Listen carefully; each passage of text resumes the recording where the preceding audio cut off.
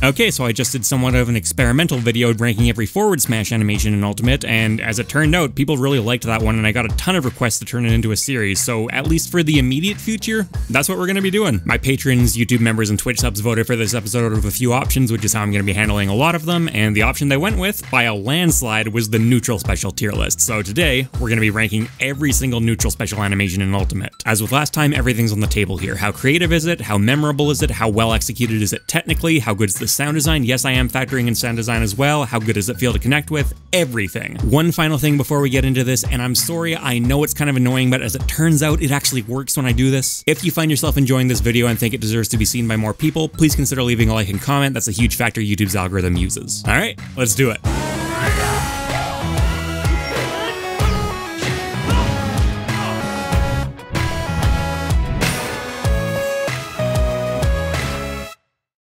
I don't really feel like starting every episode off with Mario, so instead let's do the newest character. By which of course I mean the newest character where I can actually use their music without risking a copyright strike. Helps that this is honestly a really cool move. Out of all of the ways that Kazuya uses the devil form, this may be my favorite. If it's not my favorite, it's definitely going to be up there. Obviously it comes from Tekken. The I-beam laser thing, like, it's a classic for a reason, right? And it looks really good here. Looking at it in slow motion, as a reminder, you don't actually judge the animation in slow motion, but you can learn some interesting stuff through it. So you can see, for example, the really smooth way that he transitions from his regular form into the devil form. If you use it while he's already in devil form, it is a little bit clunky. Watch the wings. You can see they like disappear, then reappear. There's no real reason for that to be happening. Probably coding in different transitions for when the wings are out versus when they're not out. Not really worth the effort. I get that. But, you know, like, that is a little bit of a hitch on the move. It's not that big a deal, especially when you consider that if you look at it at full speed, it essentially doesn't read at all. And again, that's the main thing we're interested in. Laser feels fun to connect with too. It is using the Tekken hit lag, less hit lag, but compared to something like his smash attack from last episode, this is honestly far less of an issue for me. I think, you know, with a disconnected attack like the laser, it works perfectly fine. I actually kind of appreciate the snappiness of it. In terms of sound design,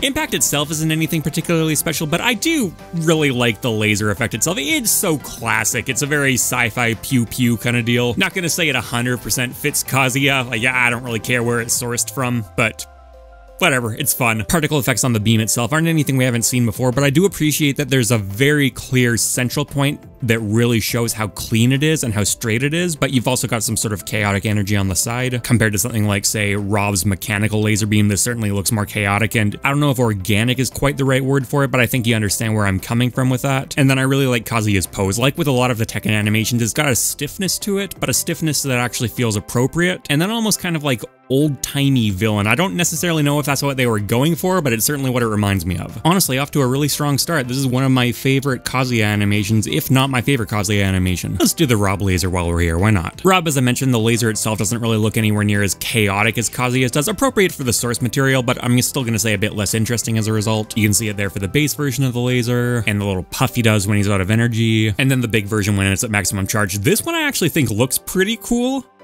Weirdly enough, I maybe find it a bit less satisfying to actually use than the basic mid-level charge though. Speaking of charge, one of the things that I find neat about Rob is that he's got a couple of visual indicators built directly onto his design, which you can do if he's a robot. So if I fire the laser, look at the light on top of his head. It's depleted, and then as time goes on, you can see now he can fire the mid-level charge of the laser again. Then mid-level charge is back, and if you watch, it's going to turn into the full charge. And now he can fire the full laser again. Honestly, a lot of the visual indicators in Ultimate are kind of more neat details than anything else, but Rob's I actually find genuinely useful for gameplay, whether I'm actually the Rob player or the guy fighting Rob. The pose that Rob makes when he fires is actually, like, pretty impactful. He's got some nice recoil and shake going on there when he fires the laser. He's putting himself into it. Doesn't really change between different charges. That would maybe be the only thing that I could say might be improved on a little bit. Like, he's doing the exact same shake with absolutely nothing coming out as he does with a full one. And then the mid one as well. So if they wanted to emphasize the strength of the charge differently, that might be one way to do it. I said I had more fun with the basic laser because in its base form, like, that's actually pretty snappy and satisfying and quick to use. At full charge though, it moves a little slow, and there are some slow moving projectiles that feel immensely satisfying, but this isn't really one of them, even at high percents. Yeah, he just doesn't really feel like he's hitting particularly hard. Maybe if there was a bit more of, say, a pushback aspect to the laser, like while they're in hit lag, they're actually being pushed back. or had more of like a crackling electrical effect around them or something. Just, you know, really anything to make it feel like the laser was doing something more than brushing them aside. I think I'm gonna go B tier for Rob. There's a lot of stuff that I like about it. Light on his head is a great touch. The middle version feels fun to use, but if the upper fully charged version isn't really that satisfying, that is a, you know, a fairly decent knock against the move. Let's just keep the lasers rolling here. Fox, Falco, and Wolf. Fox, I'm definitely going to say, has the least personality out of the space animals with his blaster. You know, that's not entirely an accident. He's clearly supposed to be sort of more the template character that the others are built off of, so fair enough. And there's no personality. You can see that when Fox puts his gun back into his holster, it doesn't just go straight back in. There's a bit of a flourish to it. Done in slower speed. Okay, you can see it go back into the holster there. Interesting, the gun is actually much smaller in the holster than it is when he takes it out. Look at that. They kind of cheat that, but it's one of those things where if you do it at speed, at proper scale, you don't notice it. Who cares? Another easy thing to miss with this one, there's actually some animation on the gun itself. So single shot, you can see it kind of opens up and fires, and then if you keep firing multiples, the chamber actually spins in between shots. Pretty small detail, and I don't really know the technical specifications behind why a space laser would have the same kind of spinning cartridge as a revolver would, but I like it. Despite the gun's low impact, there's actually a decent little recoil animation in here as well. It's pretty jumpy at full speed from this scale. Again, if you look at it at gameplay scale, though, it actually reads perfectly fine. Sound design for the lasers. Actually pretty satisfying. They don't sound particularly big. Obviously, it's not a very powerful gun, but they're tight, they're balanced, they got a nice bit of mid-range warmth to them. Falco obviously has a lot more personality than Fox does with his firing stance. He's always been set up to be sort of, you know, the more cocky, hot-headed, like Han Solo-ish kind of figure among them. Actually, a few details that kind of bother me on this one, though. So, first off, look at how much of that sort of Han Solo vibe he gives off here, particularly with his face. And now watch him open his mouth while he fires the gun. I think he looks kind of like a goober when he's doing this, honestly. I don't think this is particularly flattering at all. It's not nearly as bad when you're not zoomed in, but it's not gone either. The flourish of his gun, weirdly, is actually less defined than Fox's as well. He still does the spin. You can see it in slow motion here. Like, he still does spin the gun as he's putting it away, but it's not out for as long, and it goes back into his holster much more abruptly. It might have been a functionality consideration, but it's still a bit of a weird thing to do with Falco, right? Considering he's supposed to be clearly the more flashy and stylish of the two, and if they were worried about spending too long holstering his gun, like actually having gameplay implications, they could have just given him a longer animation but had to be interruptible. Now, apart from those issues, the firing pose looks great, and it always has with Falco, but those are kind of weird decisions. Now, in terms of using the blaster, that actually feels really good. The shots themselves still very much have that kind of classic pew-pew sound, but the actual impact sound is much heavier. There's also much more of a defined particle effect on Little Mac because, unlike Fox's, this blaster does cause flinch, so the animation actually reflects that. And then the blaster gets the same animation as Fox's does. I'm gonna say it's not nearly as readable from this angle, but it's a cool angle to be holding a gun at, so I'll give it a pass. Wolf definitely has the most distinct firing pose of any of the space animals. I'm not gonna say I like it nearly as much as the other two, though. Kind of hard to put my finger on, but I think the main reason is just that sense of recoil isn't quite there. He's obviously kicking back, but he's kicking back in a controlled way because the gun actually has gameplay functionality on the recoil. The bayonet actually causes damage. But even that's a little bit of a middle ground where he's committing to it maybe just a bit too lazily to really sell the fact that there is absolutely an attack on that gun. There's a bit of a particle effect that you can see, like the motion trail is pretty distinct on the bayonet itself. You can see it at slow speed there if you watch the actual bayonet. Like, there is clearly some attention being drawn to it. It glows like a lot of swords do when they're swung. But the entire thing's got just a bit of a laziness to it. I get that they're wanting to make Wolf look, you know, very detached and cool, but I think emphasizing the recoil just slightly more would still have been overall beneficial to the move, especially since this is clearly supposed to be the strongest laser of the three. I really like the particle effect for this one. Massive upgrade from the sort of dinky little thing you had in Brawl. Sound design for it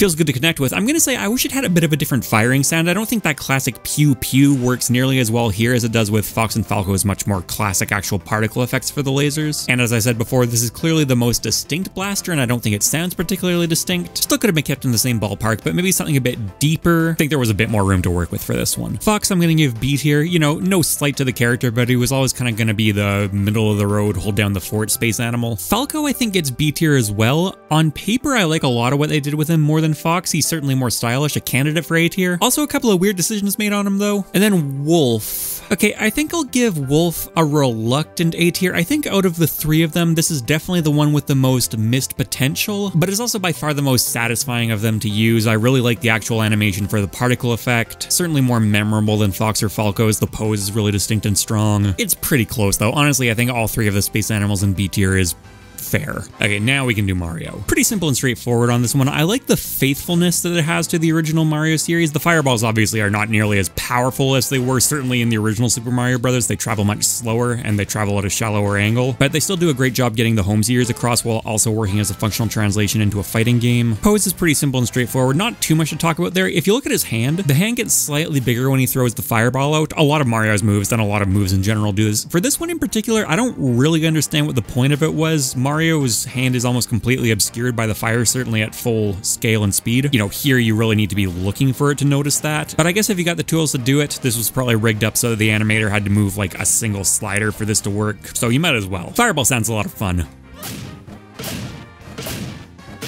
Clearly very little of that apart from a bit of the impact sound actually sounds anything like fire. It's retro sound design that comes from the days of sound chips. But I've always really admired that 8 and 16-bit sound design. It's really fascinating to see what these talented people came up with such limited options to work with. The fireball itself, all the way from those original Mario games, actually works really well. They didn't go with as much of like maybe a noise approach as you'd expect to get that sizzle. Instead, they almost seem to be more trying to get the bounce of it across. It worked well there, and getting its high fidelity upgrade actually works shockingly well too. This feels really satisfying to land. Mario's legacy is obviously something Nintendo is very protective of, and if you look at the fireballs themselves, you can see they're not just pure balls of fire. They actually have the same kind of swirl effect that they did back in the original Mario games as well. Very cool bit of attention to detail. Let's be honest, it's not anything particularly special. It was actually an incredibly obvious choice, which is why he's had it since the original Smash game. But I honestly think it was handled with a really masterful touch. They were very careful with this one, you can tell. Then do the other fireballs with Luigi and Doc. Luigi, cool way to separate the fireballs from Mario. I like the arc they travel in a lot. It feels, you know, almost a little bit silly and surreal, which fits Luigi to a T, and I think the fire particles themselves look better than Mario's. As you might be able to tell from my thumbnails, I'm a bit of a sucker for different colored fire. One thing that I do not like about this at all is that when Luigi does connect with the green fire, it then translates back into red fire for the actual impact. It's kind of a cool contrast, I guess, but I really wish they could have made this a custom green shader rather than just using the stock default one. The pose is great on this one. Mario often has like fairly serious looks on his face. Luigi doesn't get that very much, and this move in particular, it's almost like a here, catch this kind of deal. Interesting touch. If you look at his hand that's throwing the fireball, it's kind of the shape of an L. I'm not sure if they're doing that on purpose or not. If they are, that's a fun detail, but if not, like, you know, I could get not. It's kind of just a classic throwing move, but fun regardless. Yeah, look at that fire particle animation in slow motion though. It does look really good. Sound.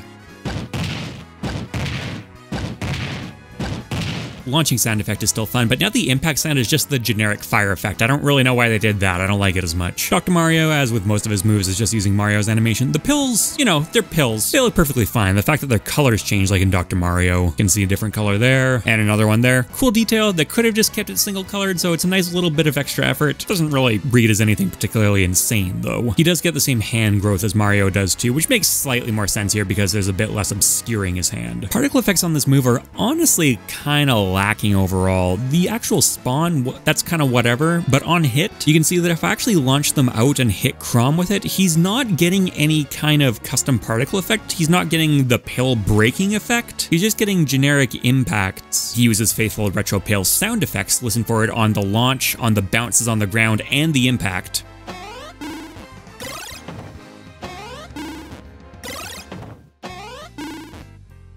So that's great. Why the visual design doesn't match it, I don't really get. They did that for his intro animation. I think both these guys are going to go in B tier. Mario's probably would have gone in B tier as well if it didn't have that really meticulous attention to detail. These guys have it in large parts, but they're just lacking it in a few areas. Let's get Wario in there too, why not? This is a really fun animation. I love his pose when he's got his mouth open. His head gets just gigantic, his jaw hinges like a snake, his arms are just poking out behind him like nothing else in this world matters apart from getting someone's head in his mouth. Even the chomp down feels good if you don't connect it with anything. Of course, if you do... How is is this so funny? It's a horrifying thing that he's doing to people here, but it's so great at the same time. The fact that they made it heal you in Ultimate only adds to that. He's literally like feasting on someone's soul. Part of me almost wants to say that I wish the feet sticking out of his mouth there maybe reacted just a little bit more realistically, but at the same time, it's almost funnier if they're just kind of stiffly, awkwardly poking out there. So I think I'm actually okay with that. Also think the weakest part of this animation is when he's actually got them in his mouth. I wish that when he was biting down, his mouth opened up maybe a little bit more, or he moved his head a little bit more, or he shook them around a little bit more, just something to make it a bit more impactful. At proper scale and speed, it doesn't look bad. And Wario, even though he's not as jerky as he used to be back in like the Brawl days, certainly, he's still got a bit of that intentional jerkiness to him, so I think it works okay in context.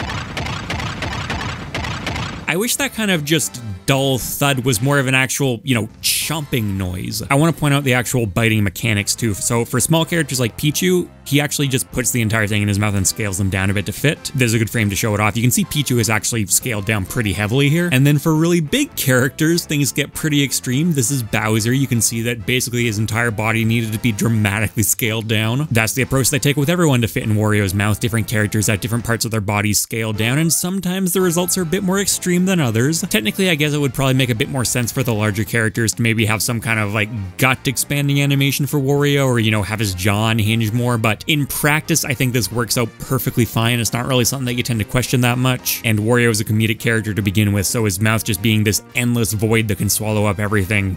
Okay. Sure. Sound design with this one is a flaw, and a pretty substantial flaw, but it's still just an absolutely hilarious animation. I think it earns S tier basically just from that. Kid Icarus, Palutena, Pit, Dark Pit. So everything about this functionally is pretty good. I like that there's an indicator showing that you have been locked on to, but there's not a great indicator for where the lock-on range actually is. There kind of is, like, you can see the flashing light that has a bit of an edge to it, but at speed, certainly if there's like multiple players in the game and explosions going off and people moving around, it's really hard to lock down where the actual edge of the targeting range is. Okay, so there you can see the light is actually reaching Corrin a little bit, so this to me says there should be targeting going on here. Still not? Okay, at this point, Corrin is clearly fully engulfed. There we go. So that was right on the edge as the idle animation shifted him into it. That is admittedly a bit more of a flaw with the fundamental design of the move, but the animation could certainly have been doing more to compensate with that. After you do lock on, I like how snappy the targeting reticule is. That comes on pretty quickly. You know, very simple graphic, but nothing wrong with it. It also doesn't fully indicate where the shots are going to be locking on to, though. So you can see, like, I'll fire it here. That's the spot, but you can clearly see they're not actually firing at the center of the reticule. They're still tracking Corrin to some extent. Again, a bit more of a gameplay element than a purely animation element. There's clearly some leeway being made to help with better tracking for gameplay purposes, but the bottom line is the reticule is still an animation thing, and it's still not accurately conveying what the move is actually going to be doing. The firing animation for Palutena is nice. Good strong pose. I like the continued continuity with the halo for all of her more goddess power style moves. Hand does clip through the shield a little bit. That's a bit of an oversight, but honestly, Smash and even video games in general are full of this kind of stuff. It's not really fair to ask the artist to account for this every single time. Not really a big deal. Particle effect looks good. I like the animation on the staff as well. And then while connecting it can be a bit unreliable when you do connect it. I think it feels nice. I like this kind of Kid Icarus sound design much more than the swishy sword attacks. Pit, magic bow where you can control the arrows. The arrows themselves look pretty good, and they have a very nice sense of flow to them. I talked last time about Pit being able to separate and conjoin his swords in his idle stance, so you can see they're apart, they're together, they're apart, they're together, so the animations need to account for that. Smartly handled for this one. You can see his swords are apart right now, but the animation has him draw his hands together extremely quickly, but in a way that doesn't actually look unnatural at all. I think that might even be literally frame one. Okay, so here's his idle stance. Yeah, literally the very first frame he puts the bow together, but it doesn't feel jarring at all. Another cool detail in slow motion here. So look at the rings on his arm. Watch what happens to them as he starts drawing the bow. That's cool. They actually get transferred onto the arrow itself. There's a bit of a jumpiness in there though. You can see it here. Yeah, like that looks a little bit weird. Do it again. Yeah, so I think what's going on is if you fire the bow without charging it at all, Yeah, there's no jumpiness whatsoever. It kind of just goes straight into it, but he's got probably a separate charging animation. So you end up in that kind of slightly awkward looking thing. Now, I am interpolating frames here at quarter speed. Let's do frame by frame. So interpolating frames, essentially what that means, just using his jab as an example. Here's every frame of the animation at full speed. Right, so that's what it looks like. That's just happening much faster to the point where 60 of them are happening per second. Now, let's say I'm running it at quarter speed though, right? So from here to here, rather than that taking 1/60th of a second, it now takes 4/60ths of a second. So what does the game do? It has to fill those in with new frames, which are going to be frames the animators didn't necessarily account for and didn't necessarily need to be expected to account for. I'll probably put an edit in here to show what's happening at quarter speed with that one. So at quarter speed, yeah, this looks jumpy. What does it look like at full speed? Doesn't really look jumpy anymore. So that may be an interpolation thing, but even if it's not an interpolation thing and there is one kind of jumpy frame, not actually an issue, because when you're using the move the way it's intended to, it looks perfectly fine. His stance is actually not too far off from an actual archery stance here. You do put your fingers up to the corner of your mouth like that. Obviously with a real bow, they're going to be curved in a way that they're not curved here, but who cares? It's an energy arrow. Who's to say how he's supposed to be holding it? Shooting the bow. Yeah, that kind of sucks. I do not like a lot of Kid Icarus' sound design. The bow swishiness is among the worst it gets for me, and it's part of the reason why I do not main Pit. I main Dark Pit. Okay, that's clearly not the entire reason, but certainly the fact that the arrows feel so much heftier helps a lot. I think that all feels way better with Dark Pit, which makes sense because they're the more powerful, impactful, damaging arrows at the cost of control. But I think they went a bit too far with Pit. He still feels pretty weak, whereas Dark Pit feels just about right. Animation itself is obviously the same. The main differences are that Dark Pit doesn't have the nice ring animation that Pit gets, but I also think I like the particle effect of his arrow a little bit more. It's a bit more distinct and memorable to me. When it's traveling as well, it has a more distinctive trail behind it. Palutena, I think I'm going with C tier. The concept itself is fine, the execution as well, even if they're nothing incredibly memorable, but it's got a couple of minor gameplay issues in there. Pit, worse sound design. Dark Pit doesn't get that interesting flourish with the rings, so I think they're both going to go B tier. They're perfectly acceptable. Simon and Richter. This has some weight behind it. You feel this one in your bones when you fire it out or get hit by it. Yeah, look at how much he winds up into this thing. The throwing arc itself, I'm gonna say, is a little bit weak right at the end. It starts off really strong, but then it ends up looking a bit more like a push. I think that may be a reference to the Castlevania animations, but this is one of those things I don't think it's so iconic that you couldn't translate it a little more faithfully into a modern 3D, assuming that's even what they're going for. I'm not 100% sure on that. Yeah, you can see what I'm talking about here. It looks like it's going to be a powerful windup, but then his arm just kind of ends up moving a bit more forward rather than following a natural arc up. You notice it a little bit in gameplay conditions, but honestly, it's not that big a deal. The axe itself is clearly way too big. Good. And it means that when you're throwing it through the air, like, you can feel the damage that's going to do tangibly, and this is reinforced by just having a boatload of hit lag. Look how long Richter is stuck in place there before he gets launched. Actually has a little bit of gameplay functionality too, because it allows you to connect a few more combos than you normally be able to.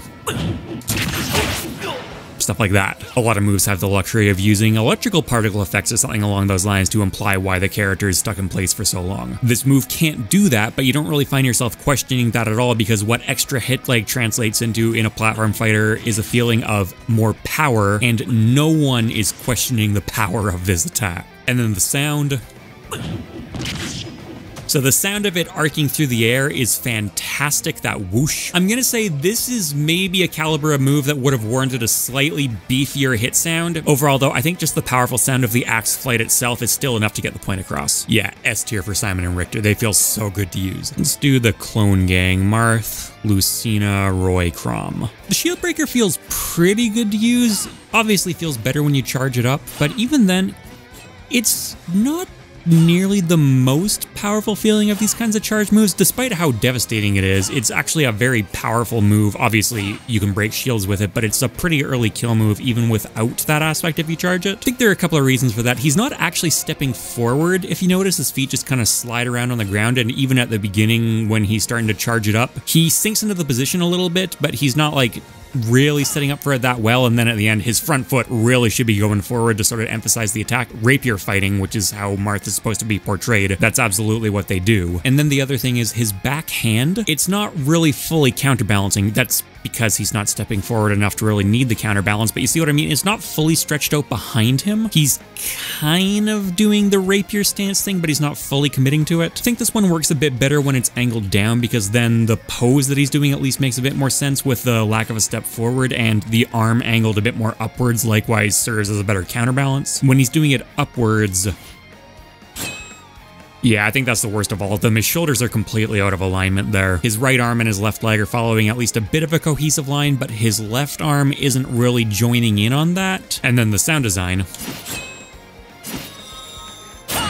When you don't hit someone with it, it still sounds pretty good. It's got two distinctive sound effects for the uncharged versus the charged version at the end, both of which sound pretty piercing, which makes sense considering the context of the move. It's a rapier move that breaks shields, so you can't get much more piercing than that. And then on hit,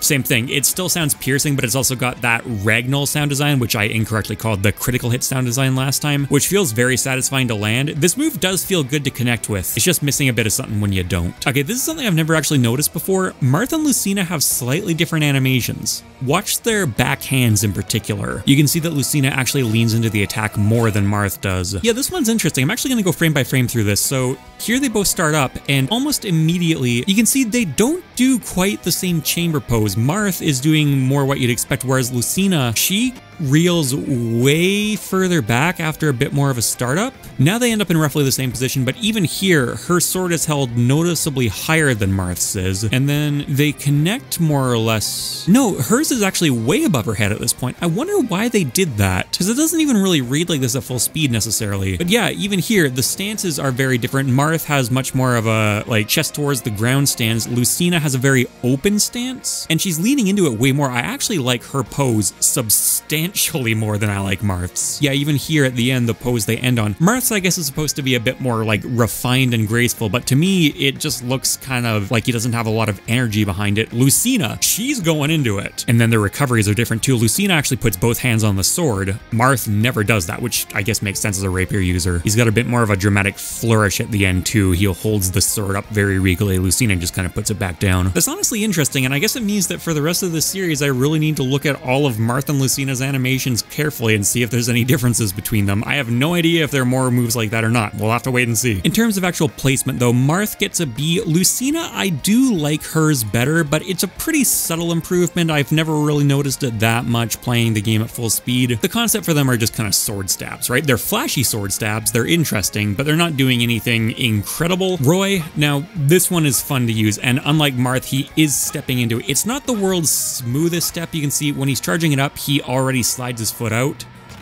So he's got to be like pretty quick about it. It does look a bit better when you charge it up compared to spamming it like this. I think the footstep looks a little bit... Yeah, okay, what's going on there? The footstep looks weak because he slides his foot out, then immediately needs to pick it back up, which is a bit of an awkward, unnatural motion, so they probably could have planned that better. I love the fire all over the sword while he's charging it. That just feels good. Flaming swords, right? Simple pleasures in life. Stock particle effects look great even on the default charge. If you charge it up all the way, that feels really good. I know you can pivot this move too.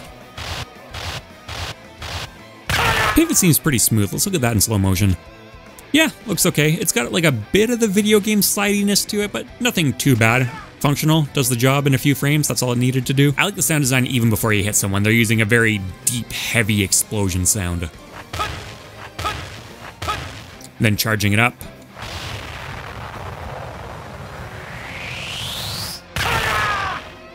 Love everything about that. The gradual build-up as it's charging gives you a functional indication of exactly when it's reaching full charge. Sounds well balanced, sounds impactful, all good stuff. And Roy's scream that he does, like his voice acting is honestly some of the best in the game. And then Crom and Roy use the exact same animation. I still like the sound design on Crom's.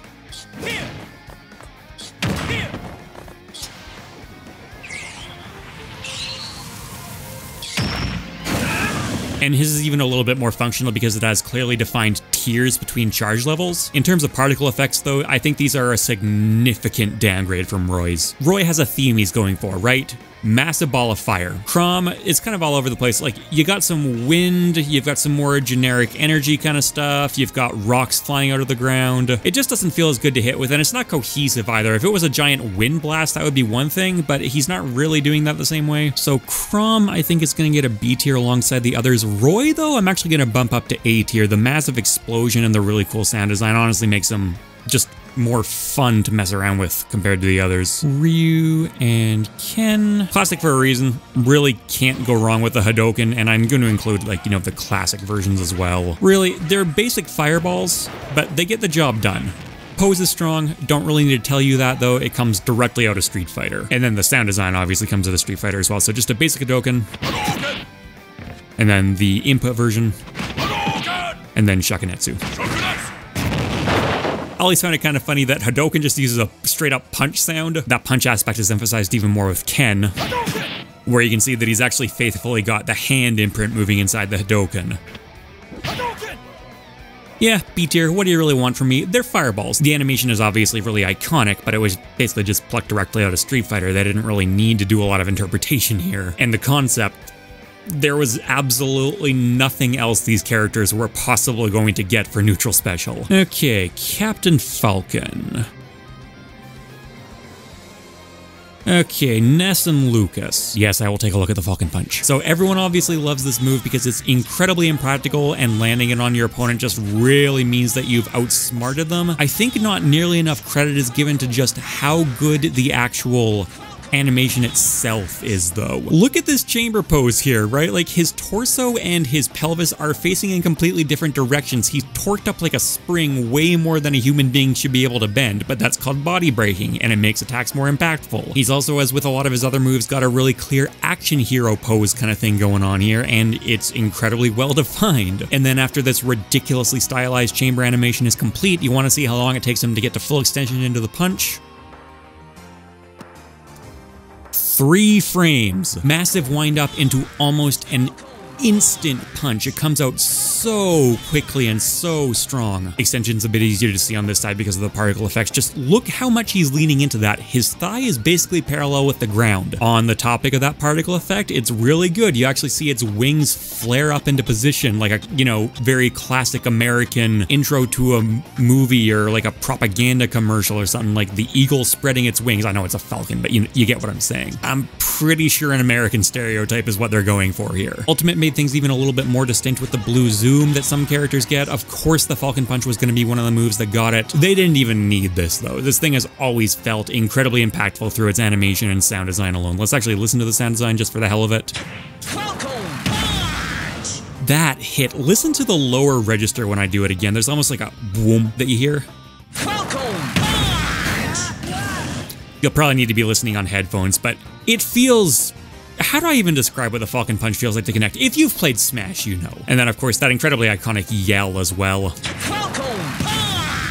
Sounds a little bit weird because it's being done by a native Japanese speaker trying to put on an American accent, but that's part of the charm. Yeah, I don't even think I needed to tell you this move was going in S tier, but this move is going in S tier. All right, Ness for real here. They've improved his particle effects so much in Ultimate. They're much more faithful references to the Earthbound games and just look way more interesting in general compared to, you know, the somewhat generic just bursts of energy they used to be in some of the older games. This looks great. Like, this looks really great. Slow motion, this isn't anything particularly special, but then when it actually comes out, you see all the detail that goes into the particle effects there with the different patterns, different orbs coming out everywhere. It just has this great sense of finality afterwards, especially when you combine that with Ness's very energetic pose. Ness isn't really a character that attacks all that much with his body. He mostly uses psychic energy, but he's still got a really great sense of character to his poses, right? He's really still joining in on the attack even if he's not directly using his limbs for it.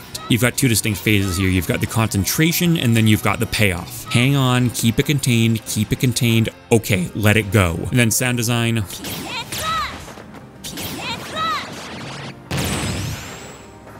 Honestly, sound design is pretty bog standard. Again, he's doing the kind of weird PK Flash yell. He's saying PK Flash, but because, again, it's not a native English speaker doing this, I've heard people misattribute a lot of other words to this over the years too. Again, though, it's just kind of part of the fun of the move. Lucas has a bit more of a cohesive theme to his particle effects than Ness does. He uses a lot of these like hexagonal designs. That's incorporated into PK Freeze as well, but he does that really nicely in tandem with the snowflake design, right? They fit really well together. You can see it here, right? There's the hexagon, but he's also got the snowflake, and they fit very naturally together. And then the actual explosion itself, you can see some ice shards in there too, and you can also see some sort of what I guess might be pseudo ice shards if you look at the more diamond shaped things. Yeah, the particle effects for Ness and Lucas in general clearly got a lot of attention. There's like, that's just really smooth. Lucas's pose is great too, angrier than Ness's is. He's doing a bit more of like a fist shake thing there when he's powering it up, but the concept is still the same and the release is the same as well. Definitely getting some, hey, get off my lawn energy from the first half of this. Now, connecting it. That feels good. It feels better in Ultimate than it has in any previous game because the ice sends opponents sideways now. You know, that's gameplay functionality, that's not animation, but the core of it is still nice. I think that both of these are going to go up in A tier. They're completely carried by their particle effects, but those are some great particle effects. Pyra and Mithra. Their special attacks are the only really distinctive moves between them. Flame Nova? Honestly looks pretty good. It definitely gains something if you charge it compared to not charging it, because if you charge it, you get to see more of the chamber pose and the sword gets more spinning, and you also get to see more of that, like, I don't know, controlling animation, I guess, that Pyra is doing. So without the charge. Still honestly kind of an interesting concept. I like the floating sword thing, but it's not really, you know, too memorable, but when you really charge it up, that's a good, strong chamber animation, even though she's not physically touching the sword. And you can see it really flies around with quite a bit of force, and then that very ending stamp that she does too. Lifting herself up, then boom. She really slams down. It's actually pretty fun to hit people with this thing. Again, much more if you charge it though.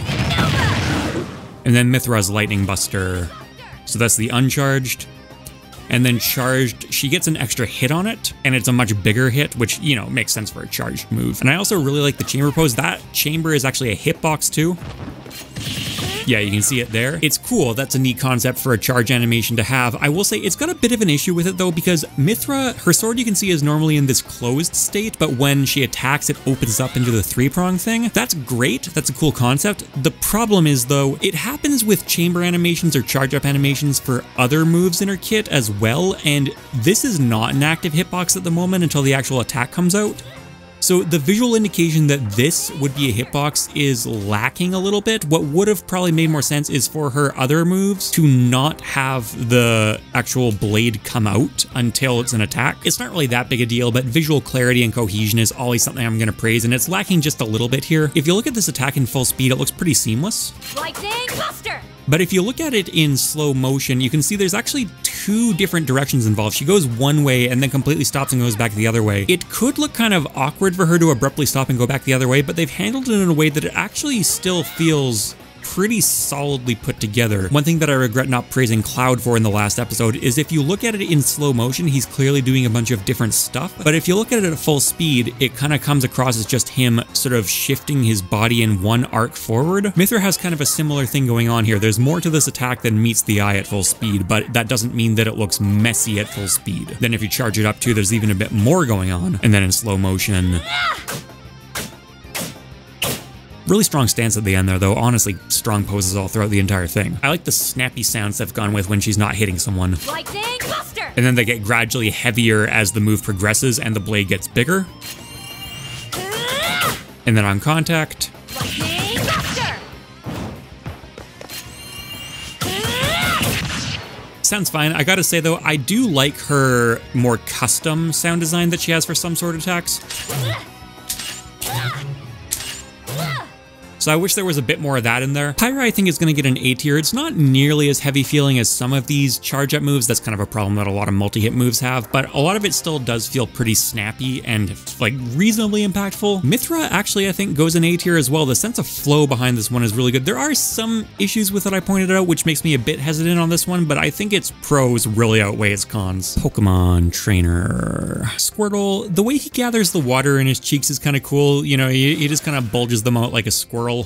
You can see it there. I'm gonna say it's lacking a little bit of potential charm. Like one detail that the comments pointed out last time that I actually missed with his forward smash is that he's actually holding his mouth closed so the water doesn't come bursting out, which is fun. Part of the reason I didn't pick up on that is because the move I more associate with Squirtle like gathering water is his neutral special.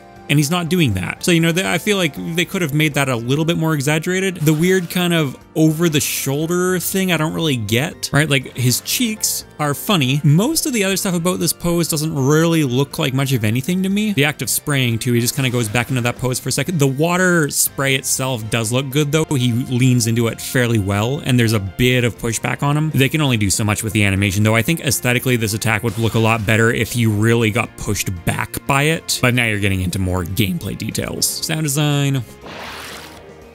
Yeah, like that's again a pretty simple sound. It's not really doing much. I love Squirtle's voice acting. That's about the only thing you can really say about this. Ivysaur, the Bullet Seed. I will say I hate the concept for this move. I think this was cursed from the start, but if that's what the animators had to work with, they put their all into it. You've got the spore particle effects there, you've got the spinning leaves, you've got the bulb really making it look like it's firing hard. Look at it in slow motion, even the little bit of wind up into the move looks good. Like, it's a fantastically animated concept. It's just a shame that the concept was garbage from the beginning. The finish is strong too. Look at Ivysaur's body as it kind of stamps into the ground at the end here, which helps hoist the bulb up to deliver the final finisher hit, because this move does have a finisher. So like, it even kind of avoids some of the multi-hit problem by having a very clearly defined finishing point. I can't say enough good things about the actual animation of this move. It's just, I hate Bullet Seed. I'm gonna say it sounds like a little bit whooshy and thin, but it doesn't need to sound, you know, obviously incredibly devastating. It is using seeds rather than literal bullets. Charizard. There's a bit of like a foot shuffle at the start of the animation so that his torso is facing the other side. I'm not totally sure what's up with that, what the necessity of it is. I guess maybe just to make it look like he's prepping a bit more. It's not like a problem, it's just a bit of extra work for the animator that I don't fully understand the need for, but whatever. Fire itself looks great. Smash, as usual, is not going to whiff on these kinds of particle effects essentially ever. There is one thing that kind of bothers me about this move though, so it's got controllable directionality for the fire, but the only thing that's really moving with it is his head. Like, you see, the rest of his body basically stays perfectly static and in place. It's really just his head and a little bit of his neck that's following the angle. There may be some kind of gameplay purpose to an extent, keeping the hitboxes consistent, but the end result is still something that looks just a little bit unnatural. It's not awful, but it is a part of the move you actually use on a regular basis, so you can't say it's not a knock against it either. Sound design.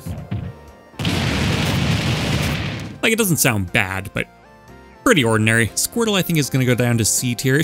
It's not a very memorable move, and they could have easily made it a lot more memorable. Squirtle in general is a very expressive character, and very little of that expressiveness is coming through. I find the charge up a little bit weird. Once his mouth is full of water, there's no real visual indication that that's happened. Just kind of meh. Ivysaur, I think, gets bumped up to B tier. I hate the way they used Bullet Seed in this game. I think the design makes no sense. It resulted in a terrible move that was always going to be a terrible move, but the animators are really trying to make it work. And then Charizard, I think, is going to join Squirtle down in C tier. It's got what I consider to be maybe, you know, a little bit of a technical flub, and the concept itself is nothing particularly noteworthy, especially when there's a more well-executed version of that concept that we're about to look at. Stance isn't particularly strong. Again, this is just kind of in the category of they could have done a bit more with it. Okay, Bowser. I think this take on the Fire Breath attack is honestly much stronger than Charizard. I like his pose way more, that real classic villain pose, and while his head is still kind of doing the same in a vacuum thing, his body isn't really following what the rest of him's Charizard's doing. Because his neck is so much shorter, it's nowhere near as noticeable an issue, like not even close. The fire is more satisfying and substantial to connect with too because it's so much thicker. Now, you can't really blame them for that. I think what's going on is Charizard's fire is probably a reference to some of the flamethrower sprites in Pokemon, which often are actually relatively thin, but the end result is Bowser's still just looks more appealing and threatening, and there's no awkward shimmy here. In fact, he actually stomps into the attack to sell its power more. And again, I love that stance. Sound. Yeah, sounds about the same. Bowser has some decent vocal cries. So I think it's kind of a shame that none of them are used here. Instead, there's not really much of anything. Not saying this is the world's greatest animation, but I do think it feels substantially better than Charizard, so it's gonna go up to B tier. Yoshi. I love the really loose feel that this animation has. His head just kind of bobs all over the place, doesn't really worry about it too much. Same with his arms. If you look at it in slow motion, his arms just kind of hang down casually while his tongue's out. He's not worried about it too much. He could get you, he could not get you, all the same to him. And then when you connect with it, he does the egg spit thing. There's a really hilariously exaggerated couple of frames in there that you don't really pick up on that much when you're watching it at speed. This is a command grab, you're forced to spit them back out immediately, but you can see like he really distends so far while they're in him. It looks pretty ridiculous, but because it happens so quickly, oh, you can even see them passing through his body. I don't want to think too much about the mechanics of how someone gets spat out Yoshi as an egg, but they start at his head and you can see them sort of go through and distend him. Gross, but I like it. The egg wiggle is just a bit of extra charm. And then the sound. It's great. I have nothing to complain about with the sound design there at all. Yeah, Yoshi S tier. This one's a classic. Sonic. So Sonic leans on the blue ball form significantly too much in his moveset. I think that's a pretty unanimous consensus among Smash players by now. That said, the homing attack, that is one that did absolutely need to be included, so I'm not going to hold that against him here. Neutral special makes as much sense as anything. The targeting reticule is kind of a cool detail. He doesn't really bounce off his opponent with a lot of style, though. Like in the Sonic games, the 3D Sonic games, the homing attack is a staple, and he often can use it to chain together some pretty entertaining sequences, in part because of how nice the animation is after he connects. Here, he gets none of that, right? He just kind of bounces off charmlessly in a ball. Honestly, Sonic is not very well animated even outside the blue ball form issue. A lot of his stuff is just kind of characterless, and when you're taking an aspect from his home series that absolutely did have a lot of charm and care in it and just stripping all of that away, it's kind of hard for me to praise. You get a slight hint of the charm. If the attack misses, then there's a bit of like, you know, a stylish bounce, and that's about it. And then the sound. It uses that horrible ear-splitting sound effect that I know is canonically from Sonic, and it wouldn't bother me so much except for that having it and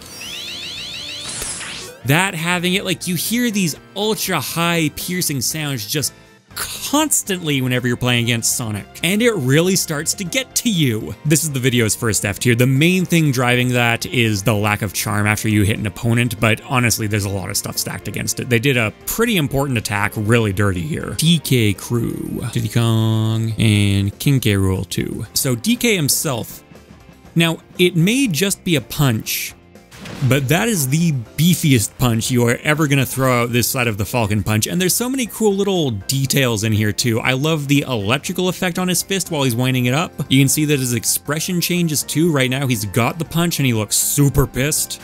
He throws the punch out and it disappears and he goes back to the sort of more smug monkey. I think his face even changes color a little bit while the punch is active, so you can see, look at his brow, it's kind of really red and angry. Throws the punch out, that's gone. Just the charge up is so well done. It's got a real sense of inevitable momentum. His shoulders and his hips and everything are really rocking along into it. Then the actual punch itself looks really good, and so does his face. And then connecting it.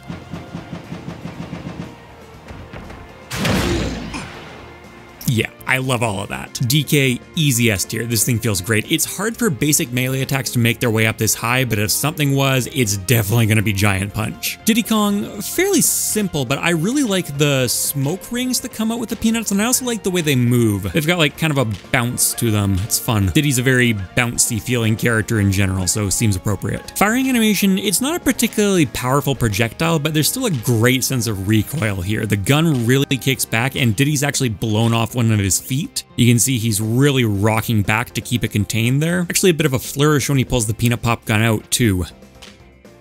That's really hard to pick up on at full speed, but you know, cool little touch, I like that. And then when he's charging the gun up, there's this increased sense of franticness and anger and maniacal energy up until the moment where it all blows up in his face. And then when it's reaching full charge, he actually needs to hold his hat on because he's vibrating so much. Now, I wish that happened slightly earlier in the animation. You can see at full speed, it only really happens right before it blows up, which means you're almost never actually gonna see this in a real game. The sound behind it, it sounds alright. It's called the Peanut Pop Gun though. You know what I mean? In my head, I always picture there being a bit more of an actual pop sound to it. Diddy, I think, manages to work his way into A tier. The move isn't nearly as funny as I'd hope for it to be, but it's still pretty funny. And then King K. Rool, this one is just great. Everything from the faithful cannonball trajectory to the way he puts the pirate hat on. And then just in a very graceful sweep, puts the crown back on his head. I love that. Vacuum form is great when he fires it out and he gets like this mischievous grin on his face when he's doing that. Gets a couple different throw animations when he sucks someone in. Forward, those look great too. Backward. Up. The blunderbuss has this spectacular cartooniness to it. You see it warps in a way that it absolutely should not be able to do. Like, that's ridiculous in all the right ways, and you absolutely do pick up on it at full speed. The animation of him pulling the blunderbuss out is really nice. He steps into it satisfyingly, and it looks almost a little bit too small for him, right? But that's part of the appeal. The sound design in general is pretty straightforward. But if you actually suck something up into the blunderbuss and spit it back out, I love that ridiculous sound effect there. That sound effect is fine, but it's nowhere near as good as what the other throws get. I think King K. Rool actually manages to work his way into S tier, if nothing else, because it's a crocodile wearing a pirate hat. Ice Climbers. The Ice Climbers cheat with every single one of their moves, okay? The fact that there's two of them means that their attacks are automatically more interesting than they really should be. Having said that, I've honestly always kind of liked this one. It's a very low impact projectile. In fact, the entire thing feels kind of floaty and easy, but that sort of reflects the Ice Climber's design in general. Iceberg itself looks good, nice texture work, nice simple model. Concept behind this one's pretty fun too. You can see they actually raise their hammers in anticipation, then spawn the icebergs out of the ground and launch them at their opponent like they're swinging at a baseball. Sound design is very bare bones. And it feels a lot better when there are two of them, as happens a lot with the Ice Climbers. I've always had a bit of a soft spot for this one, but at the same time, you know, gotta acknowledge at the end of the day, it's a pretty straightforward projectile. Mr. Game & Watch. Obviously, this is an incredibly simple character with incredibly simple animations. There are a grand total of 2 frames in this one, not counting the food. That said, I like it anyways. Here, if you really needed to see this one in slow motion, here you go, now you never have to see it again. I think it's one of my preferred sprites that he turns into, and the concept is really inventive. I like the extra little detail of having multiple different types of food come out of the pan. I also appreciate that they did make it a fire attack. They gave the food some surprisingly hefty sound effects. Considering how annoying this thing can be to get hit by, that actually works okay for me. I'm not gonna really say it matches their velocities at all, they're barely even moving, but when you're at the ledge being hit by this over and over, you feel those impacts. I have a feeling Game & Watch is consistently going to be a bit of a problem to rank in these videos, but one of the factors I use is how memorable a move is, and honestly, this is a pretty memorable and creative way to incorporate his cannon kit into his Smash appearance. It's got some cool little details on it. You know what? Honestly, I think this is an A-tier neutral special. Part of me wants to say that's a massive disservice to all of the animators who had to work on the characters below this, but I like Game & Watch's chef. I guess we can follow the simple one up with a bit more of a complicated one here, Snake's Grenade. A lot of the stuff with this one is pretty straightforward. I do want to say though, I really appreciate giving Snake a very distinctive pose to make it unambiguous that he absolutely does have a grenade in his hand. The animation they chose actually had some gameplay implications as well, because the side he holds the grenade on actually alters how easy it is to hit him without hitting the grenade and blowing yourself up too. Decent little pin pull on it too. Nothing spectacular, but they didn't really need to do that. He could have just spawned it in his hand, so nice bit of attention to detail there. Gets a few unique throwing animations as well. They're not all just variants of the same one. Close range toss is kind of an underhand thing. Neutral one, and then the tilted away one. Another cool bit of attention to detail that is just pure flourish. They absolutely did not need to do this. If Snake has a grenade go off near him, he covers his ears. That's great. How far away does that last for? Okay, so it's actually a pretty decent proximity. So that's about max range there. You know, pretty good for respecting an explosion. Helps pin him as the demolitions expert. He's the one who knows how much that hurts. Snake, I think, is also going to get an A tier. They had to make a lot of considerations with regard to how his animations were going to affect gameplay here, and I think they did a really good job. And again, that covering his ears animation is just pure polish. Cloud. Blade beam, you know, pretty simple and straightforward projectile. The projectile does have two variants, the one that travels along the ground and the one that travels through the air. And the sword itself does have a decent bit of weight behind it when he's throwing the sword out. You can see here there's a bit of resistance as he drags his sword along or functionally through the ground. That's a nice little touch. In the air, he obviously doesn't have to do the drag along the ground, but he still does essentially the exact same animation. And I'm going to say it looks a little bit better on the ground, especially because the smoke and the additional particle effects kind of help hide the blade beams after images that move back behind him, which they don't look awful, but they look a little bit weird. In the air, it's much more prominent because there's nothing else for them to hide behind. Like, yeah, that looks not incredible. How's it read at full gameplay conditions? Yeah, the weird after image that moves backwards a little bit as it travels and breaks up his silhouette a bit from this side doesn't happen at all on this side because the sword beam is off on one side of Cloud's body. So I think in the air it reads way better on this side than it does here. Sound design is actually a little bit different between them as well. So here it is on the ground, and here it is in the air. In the air, you almost get a little bit more of a mechanical ping sound to it. I think it may be there in both sound effects, there's just less noise getting in the way if it's done in the air. Or it could be pitched down a bit or some kind of slightly different sound effect in the grounded version, but in either case, just kind of an interesting distinction. I don't think one of them sounds significantly better than the other. B tier, solid projectile move, decent enough concept, nothing to get too worked up about. Sephiroth. Sephiroth has 3 different variants of this. He's got the flare, he's got the Mega Flare, and he's got the Giga Flare. And all of them look absolutely fantastic. There's so much detail in all of these. Here's Flare. By far the simplest, but you can still see the different layers in there. Do Mega Flare next. Really like that transition, and I also really like even just the ball itself. And then once it goes off, look at all of the detail. You see those blade shapes, you see lots of different fire in different colors, you see energy blasts, then Giga Flare, and also look at Sephiroth's different hand positions. It starts off fairly simple, then he sort of waves it up, and then at the very top, it turns into the full thing. Ooh! Plus obnoxiously slow demo of the hand poses. So he starts out with his palm up, you know, a pretty typical summoning energy kind of pose. Then he does a villainous hand twirl as it continues to build in power. And then when it's at maximum power, he puts it all the way above his head. So typical twirl all the way up.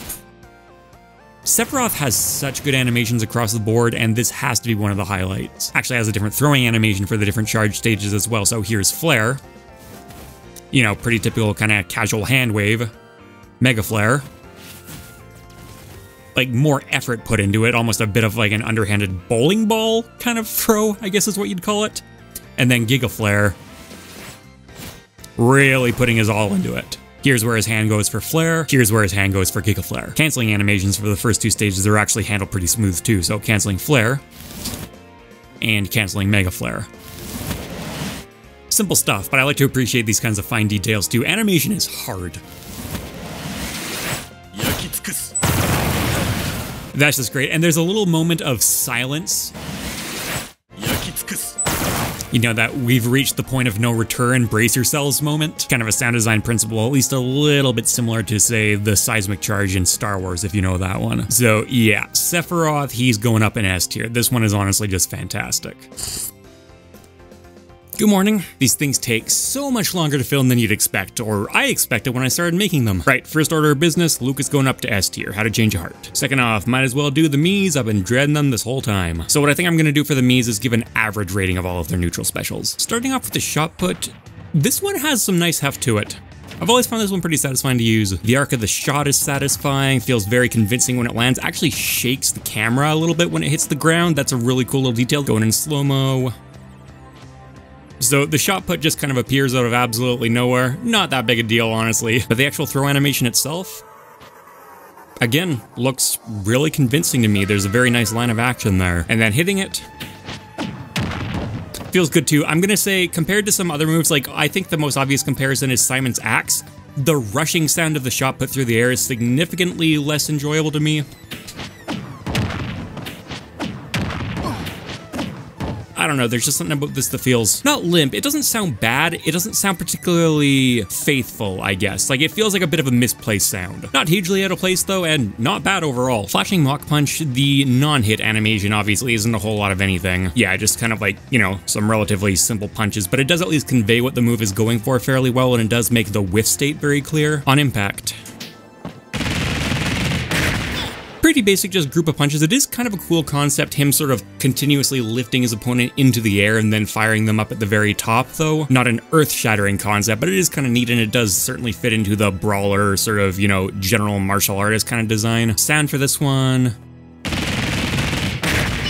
I get that that's kind of a pretty standard punch design for that rapid hit, but this is a fairly strong move. Like, it kills reasonably early. So 80 on Pichu, I'm pretty sure this should kill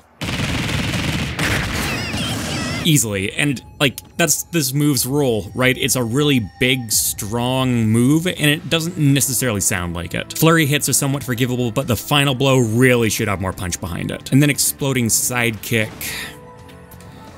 I know it's kind of supposed to be, you know, more practical Falcon Punch, so it does get away with being a bit less stylish, but man, is it a lot less stylish than the Falcon Punch is in every way. From a technical perspective, it's well done.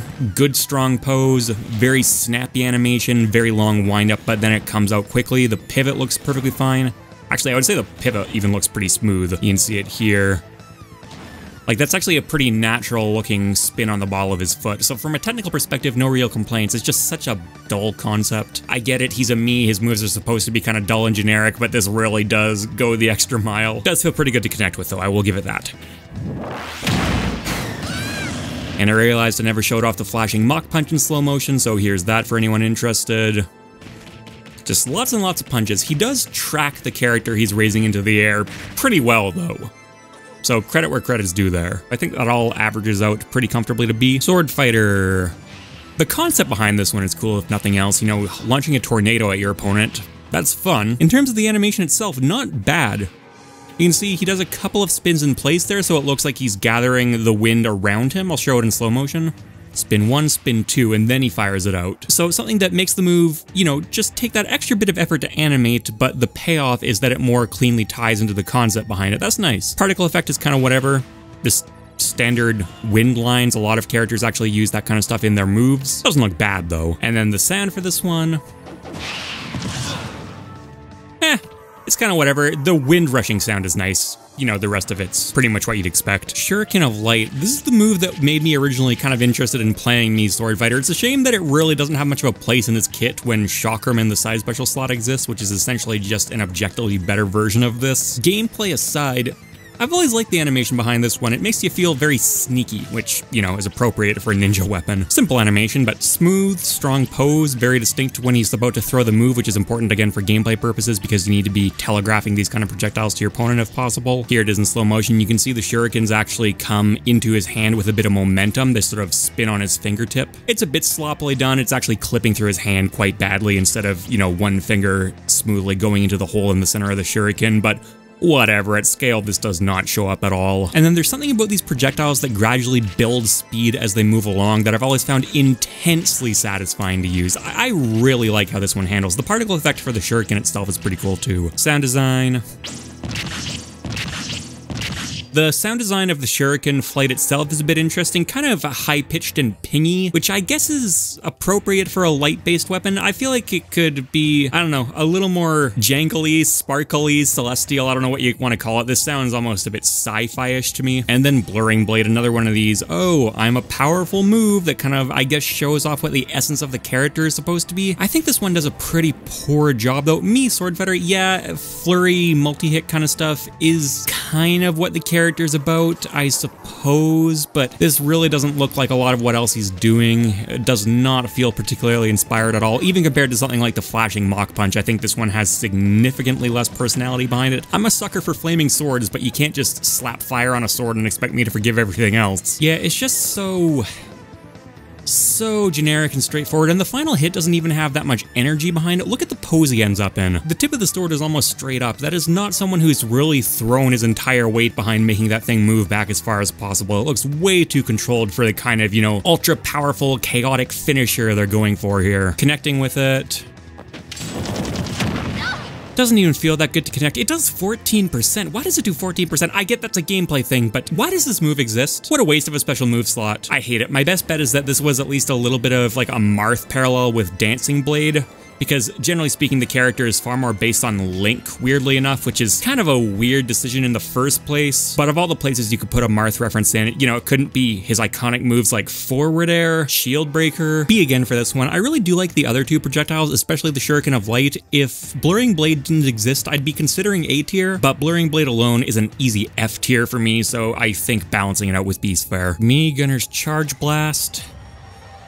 That's the charge shot. Like, even by the standards of the Miis, which are very obviously supposed to allude to existing characters on the roster, Mii Gunner has some pretty blatant ones, and this has gotta be up there at the most bold-faced. That said, you know, in isolation, it doesn't look that bad. The charge animation itself is fine. It is a little bit weird how far away the actual projectile spawns away from the barrel of the gun, though. Nice sense of recoil on the shot itself, though. It does feel convincing to land. Slow motion, charge up. And fire. Yeah, I mean, again, it's just charge shot, but it's fine. Sound design. I actually do like that charge up sound, and then impact. I like the firing sound too. The sound design on this is pretty good. And then the small hits. Again, surprisingly satisfying. Laser Blaze, once again, fairly blatant nod to kind of a Falco-Wolf hybrid sort of thing. Looks alright. I do like the particle effect of the beam itself, fairly distinctive, and it does convey what it's going for fairly effectively. Like, okay, this is a laser blast like the space animals you're familiar with, but it is certainly going to hit harder. Simple but effective. Green goes very well with the Mii Gunner default costume. It's nice complementary coloring. Firing animation, very nice. Has some good kickback on the gun. Mii Gunner's gun actually doesn't have nearly as much interesting detail on it as some characters get. You can see it's not really animated whatsoever. I guess there are just too many moves they needed to try and stick on there. But I feel like they could have done a bit more with it. Show it in slow motion here. The gun kick, once again, perfectly fine, but there are no flaps opening, there's nothing spinning, there's no steam discharging anywhere. Not that that necessarily matters all that much at full game speed, but it's maybe a little bit of a cut corner. Sound.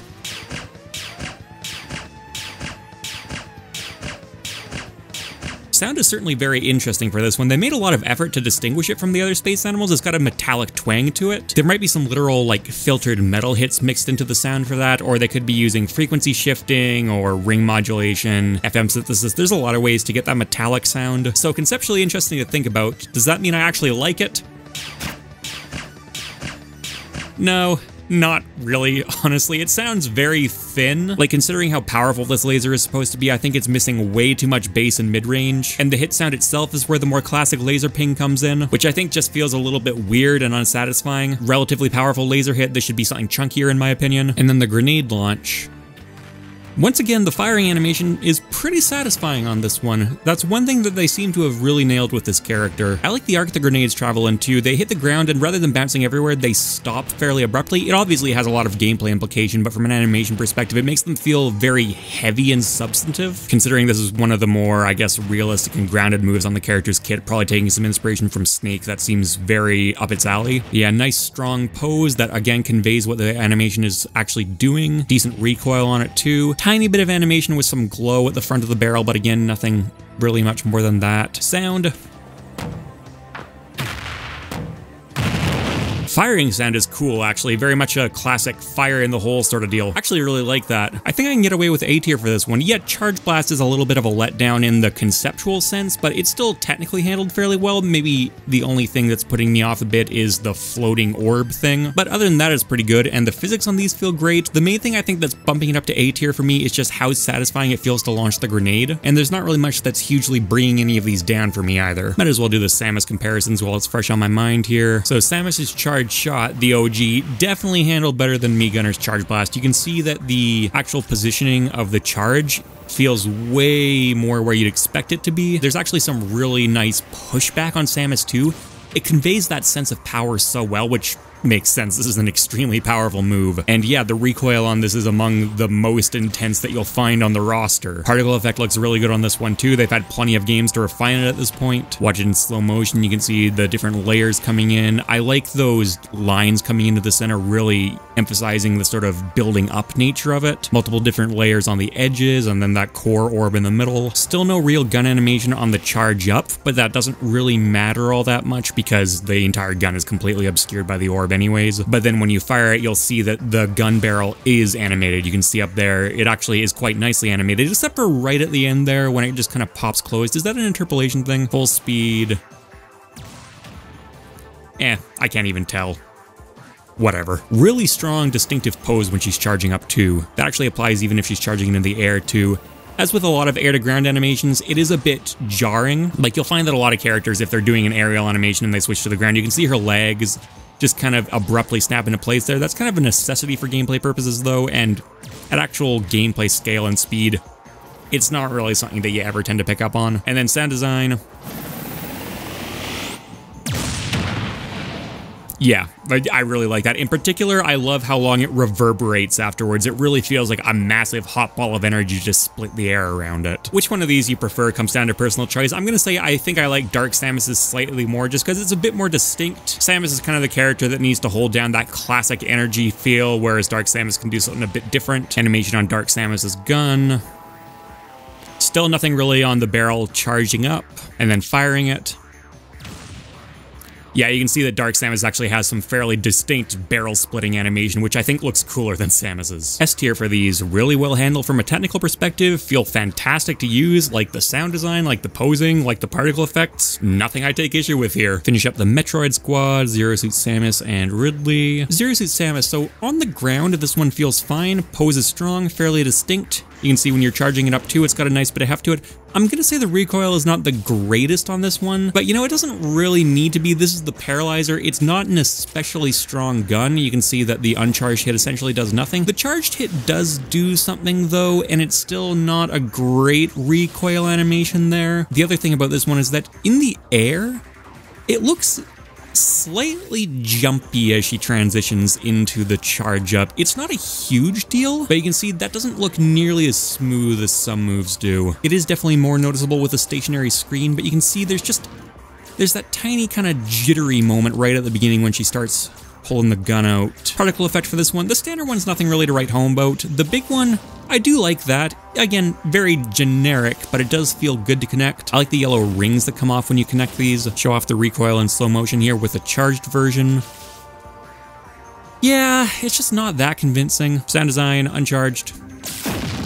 And then charged. Sounds fine. I guess the best thing I can say about it is that it does kind of feel appropriate for its role. B, I guess I'm not left with that much of an impression of anything on this one. Ridley's plasma breath, the arc of these projectiles has always felt very satisfying to me, especially when you charge it up. Like that plasma stream, that feels intensely good to connect with. The Ridley animation himself, pretty decent pose too. I want to say they could maybe have taken it slightly further. I'd love to see a bit more of a Bowser thing where his claws are really splayed out. You know, he's really looking evil and sinister, but not bad. Ridley's generally kind of a mixed bag for me in terms of animation. I will say that I think overall this is one of his nicer ones. I like the flow of the tail when he's throwing it out. I like the pose that the wings make.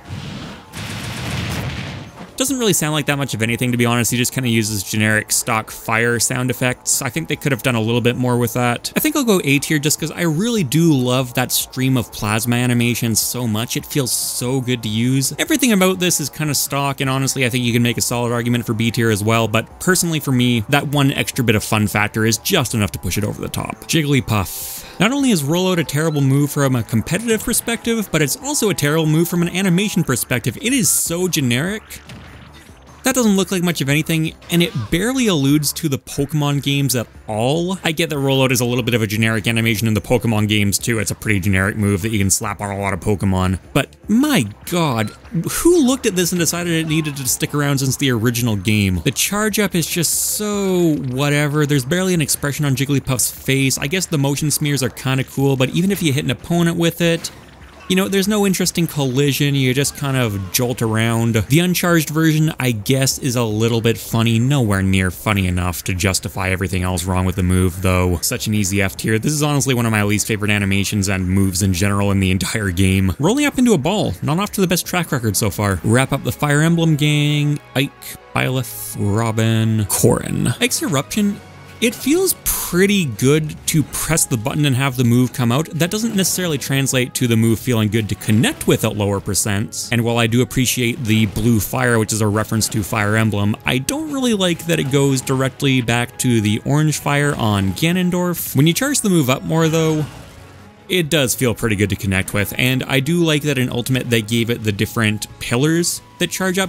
This should still be a projectile, don't get me wrong, like Ike's been able to do in every Fire Emblem appearance, but for what we are working with, like, this is not bad, right? It's a big, powerful explosion that travels a long distance, it feels good, pose is very strong, very distinctive, and he really does slam himself into the ground when he's doing it. You can see that he actually completely comes off the ground at the beginning of the stab, his feet have left the floor, and then he buries the sword in very deep with a very strong ending pose. It does feel convincing. Of course, that has gameplay function as well, because this is also Ike's most reliable way to two-frame opponents, so you can see that this sword tip sticks well below the ledge, and that is a hitbox. Sound design.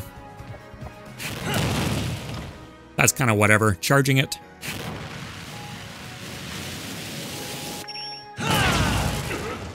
It sounds okay. I'm going to say that compared to Roy, it's not nearly as satisfying to charge up, which considering it's actually not nearly as powerful a move, I suppose does make some amount of sense, but at the end of the day, you're still left with a less satisfying move to use. I think this one's going to go B tier. It is kind of a bit of a candidate for A, but it's not that fun to use unless you charge it, and even when you do charge it, it's still not nearly the heftiest feeling move. The concept is also just not that great. It feels, I guess, kind of appropriate for how Ike was interpreted in Smash, but it doesn't actually really match Fire Emblem that well. Byleth fail not, so this move sucks. Let's just get that out of the way immediately, but for what it's worth, this is an extremely satisfying arrow to connect with when you actually do manage to do it. Posing is extremely strong on this one, and it's actually a very nice chamber into a fairly convincing arrow draw. Watch what the actual arrow itself does here.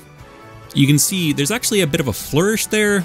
Smoothly puts it on, drawn back to the corner of the mouth. Looks pretty good. And then charging it up, so here's the initial pull, pretty good, and then you get like that second one where she goes way further back. Watch it one more time here. Yeah, and she leans even further back, almost like she's just trying to put everything she possibly can into getting the arrow under control. I like the particle effects on the bow, and then at scale, the arrow itself looks really nice as it's traveling through the air too. I like how just instant the travel time is. The particle effects coming off Fox too. It's a really satisfying move to use, as it should be. It's completely impractical, so you want these big impractical moves to be solid when they do land, and this is definitely up there. It's kind of funny how the bow just barely seems to actually bend back before the final strong hit, though. It's mostly just the string kind of being elastic, which, no, that's not how real bows work, but you know what? This is made of dragon bone, so what do I know? Maybe the Fire Emblem world just works like that. Sound design. Nothing intense there, but the flight of the arrow is relatively satisfying. It's got that nice sort of whistling aspect to it, and then charging all the way. Yeah, I like that one a lot. Byleth, S tier. This one is honestly handled really well across the board. Robin, you got a few different variants here. You got the Thunder, you got the L Thunder, you got the Arc Thunder, and then you have the Thoron. So just starting with the charge animation itself.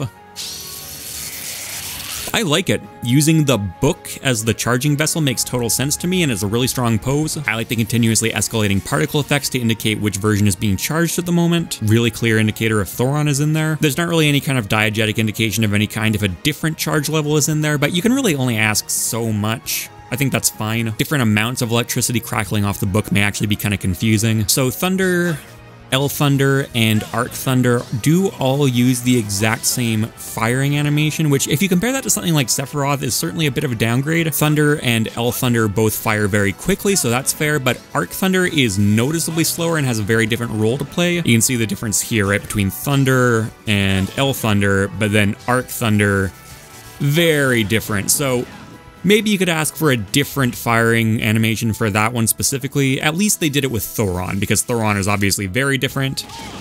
And that one, he puts a little bit more flourish into it. And for what it's worth, I think both animations are quite solid in their own right. They do look convincing. I like these energy animations where it looks like the character is still physically getting very involved with it. Then Thoron as well. And I do like the flourish of the sword too. That's something he does in a few of his moves. And Robin's in a bit of an interesting archetype, so I think having him flip his tools around like that just seems appropriate and looks cool. I also like that when Robin is charging the tomes up, he actually puts the sword behind his body, so you're really, as the opponent, focusing on the fact that it's a tome in use right now. Small touch, but I would imagine they likely did that on purpose. You can see that as you cancel the animation, the sword comes back into focus more. Sound design, Thunder. L Thunder. Arc Thunder, and then Thoron.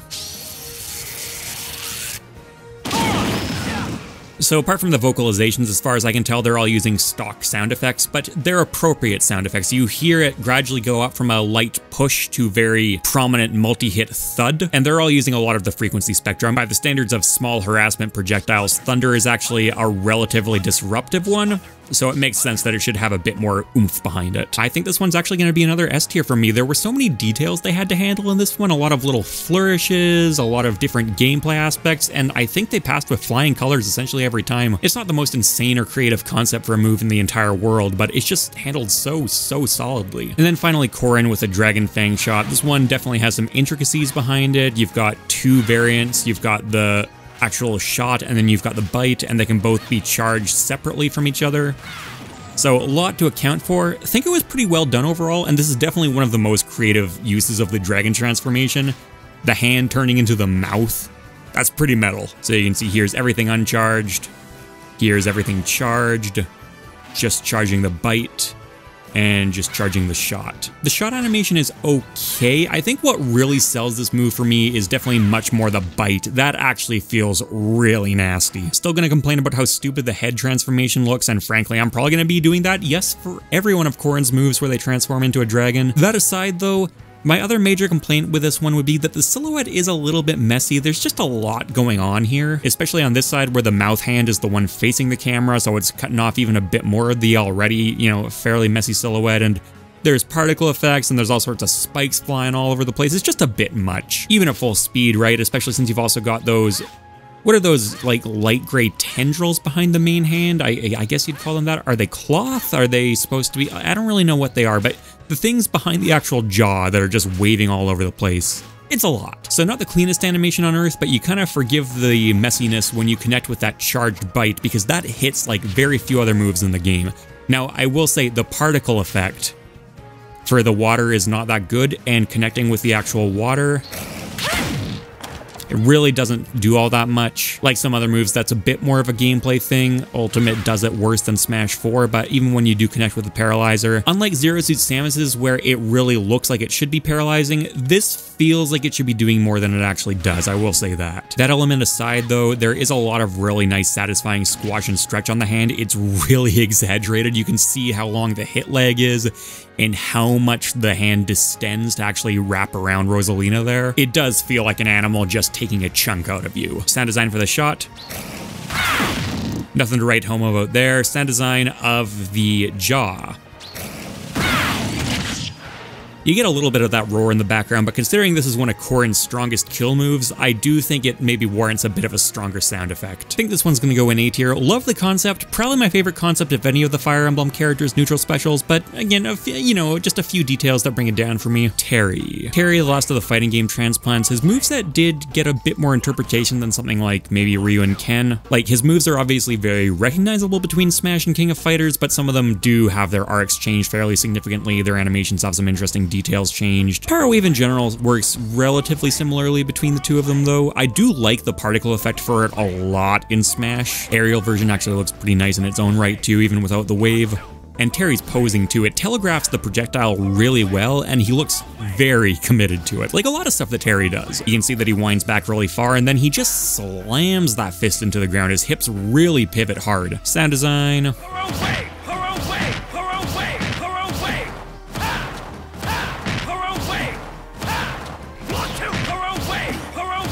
So I really spammed it there because he does have several different vocalizations, but he is clearly mainly tuned to say Power Wave. I just wanted to get them all out. He's got that thing going again where he's supposed to be like, you know, this all-American boy, and he's clearly not actually being played by an American, and he's become an instant fan favorite in the voice acting department. And then he's also got the thing going where it really sounds more like he's hitting you with a punch than he's hitting you with a projectile, and it's a King of Fighters punch, and that game has amazing sound design. I think S tier for this one. It's such a simple projectile, but there's so much personality behind it. Olimar. This one's a bit unfair to evaluate because I get why it looks just so flaily and kind of like a whole lot of nothing. It needs to be for gameplay purposes. The animation barely reads at all. If you do a single Pikmin pluck, you see what I mean? Like, it's so quick that it's just completely weightless.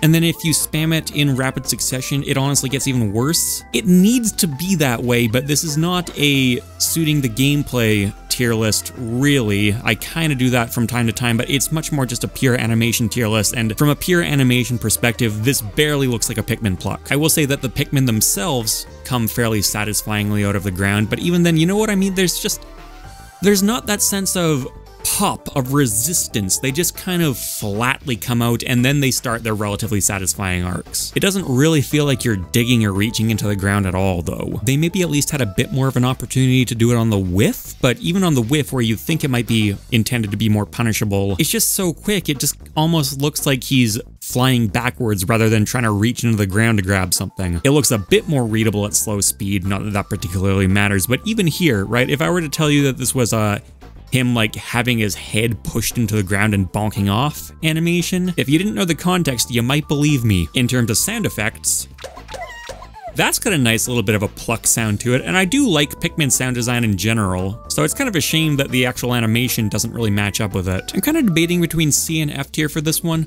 I'll put it in C tier just because I am willing to accommodate the gameplay functionality a little bit, and it does some other stuff right, but I really can't see going higher than that. Villager and Isabelle with their pockets. So, full disclosure, I make no pretense whatsoever about being a fan of Animal Crossing. I got it from my girlfriend, and I've watched her play it a bit. She loved it for a time, so that's kind of my entire exposure with it. That said, I do know how important the pocket is to the way Animal Crossing plays. And while this is a very simple animation, simple does not necessarily equal bad. It does seem fairly in place with how the move works in the Animal Crossing series. Yeah, so this is a whole lot of nothing really. It's essentially just one static pose with his arm sticking out slightly and a relatively simple particle effect. But I think considering where the character comes from, that's honestly not really an issue for me. The much more interesting aspect for me is how it works if you actually do pocket something. It's a pretty smooth animation to actually put it away after you get it, and then of course, once you pull the thing out. The one thing that does bother me a little bit is that every single projectile will always use the exact same animation regardless of the trajectory it's launched at. So here's Isabelle's rocket that goes straight up, and yet if I pocket it as Villager, it still looks like I'm throwing forward. I know it would have taken a ton of effort to program the directionality aspect of every single projectile in the game into the information for Villager and Isabelle's pocket animations. And again, they're characters who can get away with this kind of thing better than a lot of the roster will, so probably not worth the effort in the grand scheme of things, but it is noticeable. One thing I will say about Animal Crossing is that in its own way it has really nice sound design, and that does translate over here even if you miss. Especially satisfying inventory opening sound. I couldn't exactly articulate what makes it so good, but I really do like it, and if you miss, it's a funny sound effect. And then if you do manage to pocket one, very nice little collection sound there, and then of course actually using it is just the original sound effect. I think A tier for both of these. I'm judging them on a very different basis than a lot of the characters that are in this tier, but you know, there's not a lot of substance to these moves, but they're very satisfying in their own way, very charming. Pikachu and Pichu. Animations once again are fairly simple for these, but they're effective. Pikachu in particular, I really like the pose that they strike. It really conveys the line that the actual Thunder Jolt is going to travel in very smoothly, and there's some fairly decent telegraphing on it. I will say there could be a bit more of that. I think if the cheeks started glowing a little bit earlier, that would be functionally nice, and it would also make the animation just look that extra a little bit more polished, but not bad as is. Pichu, similar thing, looks a lot angrier when they use it, but I will say that because of the different body shape and the different pose, I don't think this one follows the flow quite as well with the Thunder Jolt, and the cheek glow is also a lot less noticeable than it is on Pikachu here. Pikachu has much more defined, broad travel arcs. Pichu is a lot tighter. I think this is mostly a personal preference thing. I personally find Pikachu's a little bit more satisfying to use, but Pichu's, I could understand the quickness of it being appealing. Feels a little bit snappier, a little bit more dangerous. You can see the difference in pose here. In theory, they're both doing very similar things. It might actually be essentially the same animation between them, but because the body proportions are so different, it does read fairly distinctly between them. You know, Pichu's got a way bigger head, Pikachu's got a more prominent tail. So Pikachu follows this nice satisfying line, and Pichu looks a little bit just kind of hunkered over it. Pikachu B tier. I almost want to put Pichu in C tier just because I really do find that pose substantially less satisfying. It does create a much more muddled animation in my opinion. I think realistically that's probably a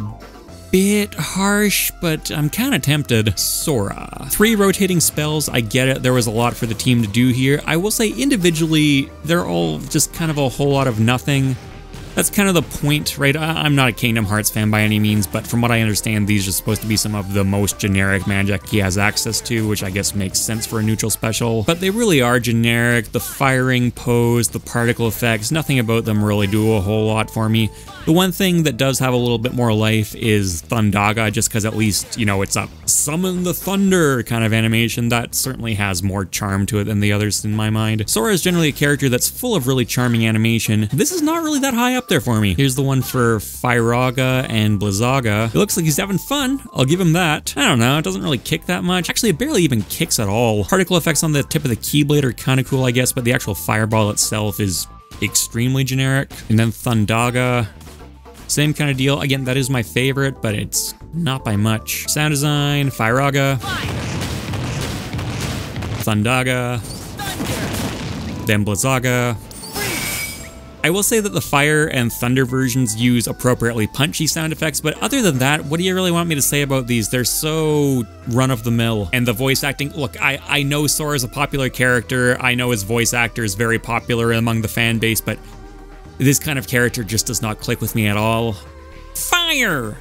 Thunder! This is the most middle-of-the-pack, milquetoast, run-of-the-mill B tier I can imagine giving. There's nothing wrong with it, I just feel nothing. Let's get the links going here. Kind of a weird grip Link is using there. Is that a real grip that any actual archers use? I actually don't know. I've never seen it. I haven't done archery in a very long time, to be fair, but to my eyes, that doesn't really look like any technique I've ever seen. Again, he's a fantasy character. He doesn't need to do realistic real-world technique. I wonder what the creative decision behind that was, because it looks pretty bizarre to my eyes. Maybe it's some kind of technique I'm not familiar with. Maybe that's what he does in Zelda, but it just strikes me as a bit strange. Definitely doing the stretchy bowstring thing, but I actually don't think the final result looks bad at all in the charging pose. It's fine. Yeah, you can see a full charge here. He starts pulling it back, and then it actually goes way past his cheek, so he's almost overdrawing the bow a little bit. Again, not very realistic, but it does give it a nice sense of power. There is a distinctive firing pose for the air versus the ground. It starts off looking a lot more distinctive. At the end of it, he does still have his feet slanted a little bit more than if he's on the ground, but it's not really that much. So I will say, the aerial version, it begins looking a little bit better than it ends. You see what I mean here? He largely just kind of looks like he's standing in the air. If I compare that to something like Samus, I don't think it's nearly as good. Sound design. Love the creakiness on the bow. Young Link, this one very much has the he's barely touching the string, yet the arrow is still going absolutely flying thing. This is obviously much more the state it's supposed to be used in as compared to Link's. Out of all three of them, this is clearly the arrow that's supposed to get the most emphasis because it's a huge part of Young Link's neutral and combo game. Link gets the ability to pick it up as an item and use it as a double arrow, but that's kind of a whatever sort of deal. I actually completely forgot to look at that animation. I will before we wrap this up. But yeah, even uncharged, this one actually feels really snappy and satisfying to use. Uncharged on the ground. But the bow actually recoils all the way forwards. That's interesting. So you can see that he fires the arrow and then it actually overshoots and wraps all the way back around. It sells the launch pretty well. And then charging it up. So he is overdrawing it a bit, but in terms of an actual grip, that's the most realistic grip I've seen on any of these. Uncharged sound design. I really like that fun string snap and arrow flying sound, and then you've got that relatively punchy fire attack on the other side. And again, this is a major tool in Young Link's kit, and this is the main way that you're going to be using it. You want that to feel good. Charging it up. Again, that nice creak. Sound effect doesn't really change there, which means it still feels good. And then Young Link actually has a bit more of a convincing aerial version as well, which is good because he does a lot of jumping arrows. So you can see here, his legs actually dangle way more convincingly than adult Link's do. Okay, as promised, here's Link's double arrow, fires it into the ground, goes and picks it up, and it changes absolutely nothing. I do like that the arrows are slightly staggered so they don't hit opponents at exactly the same time, but am I going to change my rating one way or another because of that? Toon Link, extremely floaty by design. Out of the three of the Links, I guess it does make sense to interpret Toon Link as like the floaty one, but my god, even by his standards, this is an extremely floaty move. Which means we kind of need to judge it on a different basis because you know it's not going to have the same kind of impact that Link and Young Link have. It's not really supposed to. That's not what it's designed for. Firing animation is actually fairly convincing. I will say his wrist is torqued to all hell here. If you look at his forearm is essentially facing the camera and his wrist is bent like 90 degrees. With those kind of proportions though, you got to make some sacrifices somewhere. He could realistically not be pulling the bow back nearly that far, but I think it's fine. His proportions definitely do make him look the weirdest out of the three Links when he kneels down, though. Those tiny, tiny feet are not helping things. Bow doesn't have nearly the same snappiness. It doesn't overshoot in the same way. But I will say the early draw is the most convincing out of all of them. Like, he actually goes into a reasonably full draw right away. And actually, the uncharged version, that's actually a relatively comfortable looking stance. Obviously, the arrow is gigantic and it wouldn't actually go anywhere, but hey, Toon Link physics. Looks much better for his wrist. Sound design. Swishy, like you'd kind of expect from his cartoony design. I will say it's mercifully less swishy than a lot of his sword sounds. I said before that I think those are way too over the top. This is striking a pretty good balance for me. They kept some punch in the actual arrow if it does connect. I do appreciate that, especially when it's charging.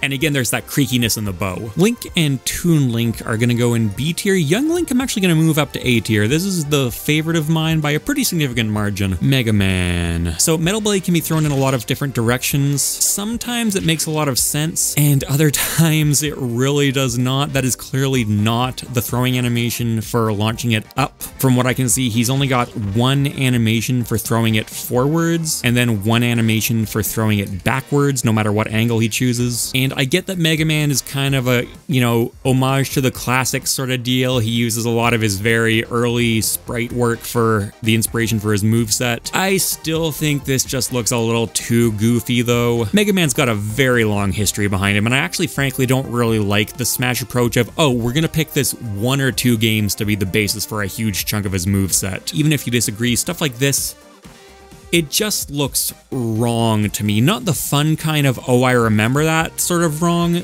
but this kind of, oh, really? They didn't update this? It's got gameplay implications too, right? Because if his throwing animation doesn't have variance, it's way less telegraphed to your opponent. Like with a lot of stuff, this comes down to personal preference. You may be a huge classic Mega Man fan and think this is a great inclusion. Cool. Go make your own tier list. For everything else, though, it looks perfectly fine, and there's some good smears on the Metal Blade. Looks pretty good as it's traveling through the air. Sound design.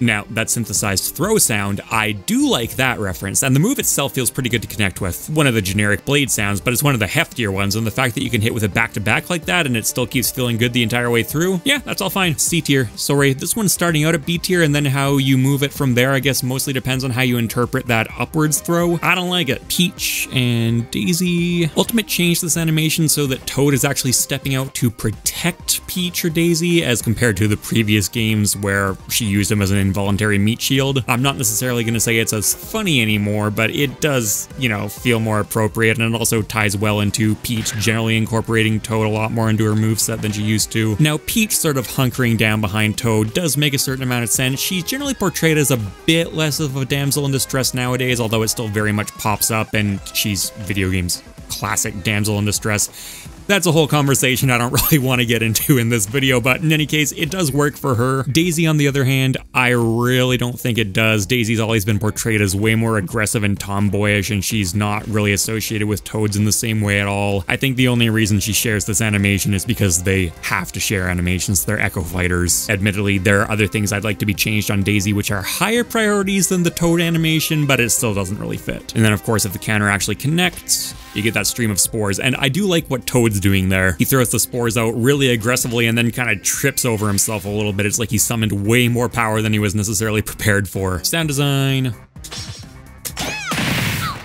Doesn't sound that satisfying. It's not really supposed to. It's not the most powerful counter in the game by any means. Crying shame that there's no Toad vocalization of any kind, though. As far as I'm concerned, that is a massive oversight in the move. I'm very torn on these ones. I think in some ways they do things very well, but there's also some stuff I kind of hate about them. Really don't like how Daisy's stuck with it in addition to Peach. Peach, I think I will go A tier because I do like the animation and it feels appropriate for her. Daisy actually goes in B tier, even though the animation is exactly the same. It does not suit her at all, and it's clearly only there because of resource constraints. Min Min. The way that quote-unquote special moves work with Min Min is a little bit weird. How exactly do I interpret this? You know what?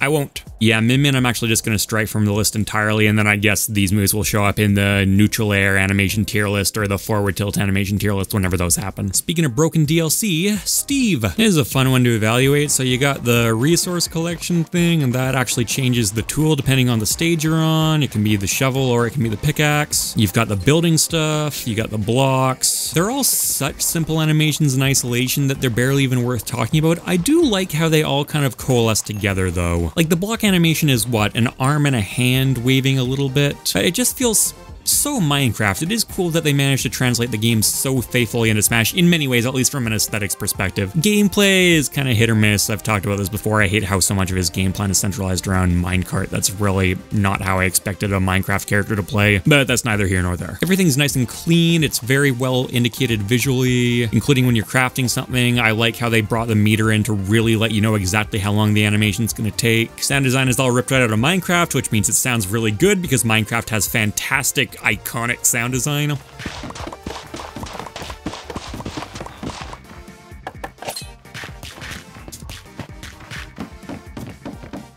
What do you seriously want me to do with this one though? It's about as well handled as I guess you could have asked for, but he's barely moving. And yes, I know that Mr. Game & Watch is an A tier. I think Mr. Game & Watch's sprites actually have some real genuine charm behind them though, even if you didn't necessarily know who he was. I think a lot of that with Steve only applies if you already know what Minecraft is. Let's clean up the Zelda gang. Zelda, Sheik, and Ganondorf. Zelda's Narya's Love. This one looks pretty good. Reasonably faithful reference to Ocarina of Time. Obviously it works a little bit different between the two games, but not too shabby. Zelda herself is moving very animatedly inside it. She does a really aggressive twirl. That's something that Zelda's animators actually consistently get right with her moving along with the magic. You can see it up closer here. Like there's really a lot of momentum behind that, surprising amount of momentum. And there's a decent bit of effort with trying to distort her behind the crystal. I highly doubt this is, you know, a perfectly accurate refraction and diffraction simulation. They're cheating heavily, but good enough for the context, and cheating is a huge part of what graphics work is. My degree is in computer science with a graphics and video game focus, and I remember all sorts of moments where you'd be like, okay, but what if I take how light actually works and like multiply it by 1.2 and mix in a bit more red? I've never done industry graphics work, but the people I've spoken to who have, especially in the video game world, say,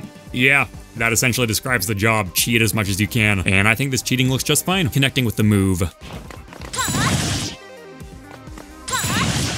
It doesn't feel fantastic. It's not really supposed to, though. The purpose of this move is to make you invincible and act as kind of a pseudo counter or as a reflector more than being a really strong attack in its own right. And it's a multi-hit. I think all of that's honestly fine. And if you don't connect with anything, that kind of jangly, magical sound design I think feels pretty good here. Sheik. I really like the pose she goes into when she's charging the needles. Looks very ninja-y. She actually strikes almost the same pose as Greninja's idle stance, which I swear to God was an accident. I've just got the character set to random for a lot of these. And then when she fires the needles too, again, fantastic posing on that. You can see it off stage a little bit. Look at how strong that silhouette is. On the ground. Yeah, it looks great. You can see it up close here. The charging on the ground. And then launch, really fluid motion. In the air, I'm gonna say the charging animation in the air is not nearly as distinctive as it is on the ground, but it's not bad. And then the actual throw in the air is fantastic as well. Yeah, that looks really convincing. The biggest thing with the charging animations is that they're clear enough so that your opponent is unambiguously sure that's what you're doing. I think they both meet that criteria. You can see the needle as she charges it up, and then she actually gets more needles as she keeps charging, and then they stay in her hand. And those will last until I actually fire them out.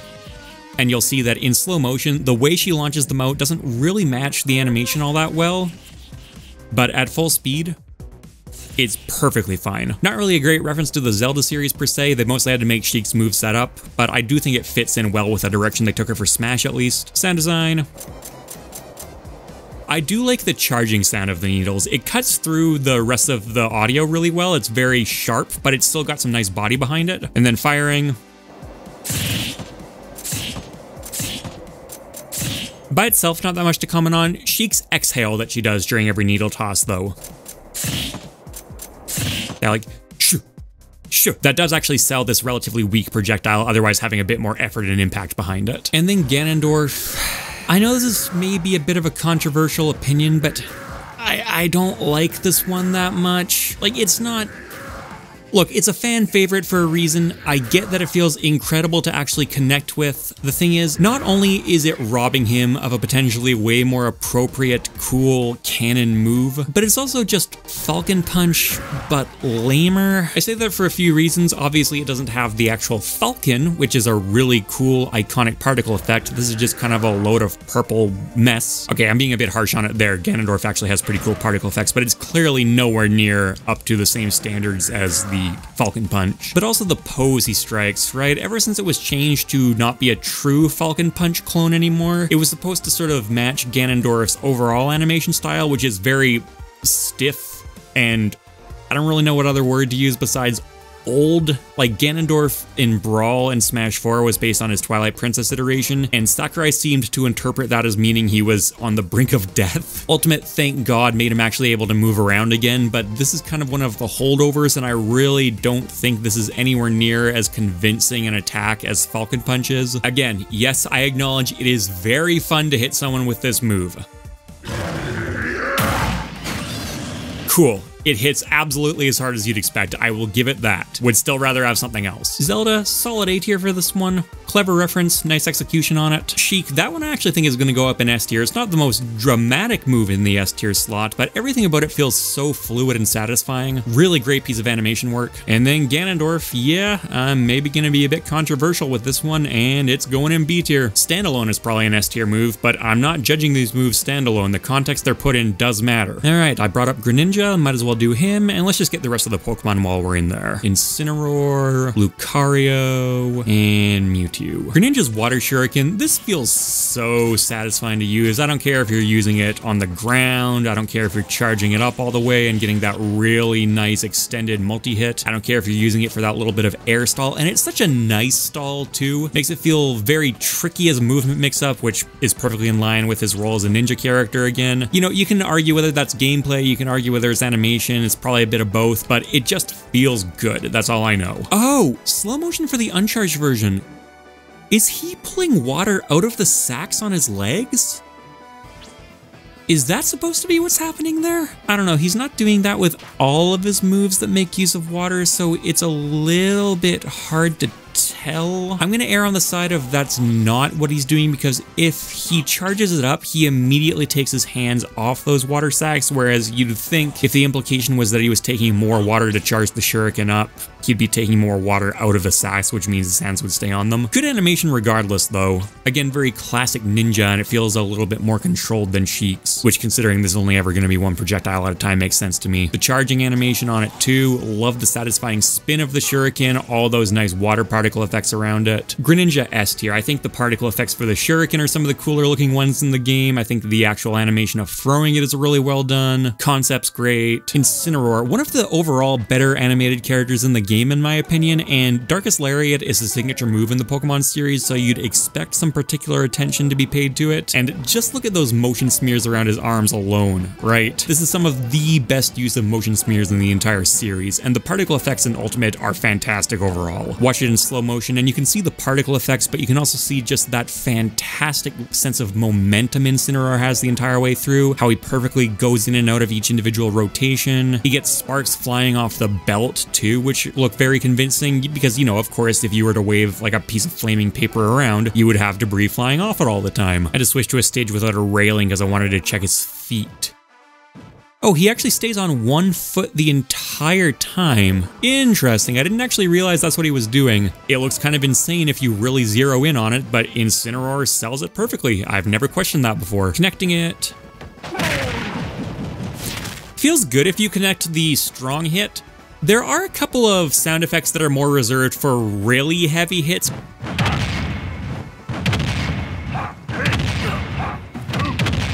Considering Incineroar's heavyweight status and the fact that this is one of the harder hitting moves in his kit, I feel like it might have warranted that, but you know, pretty solid overall. And then the lingering hits.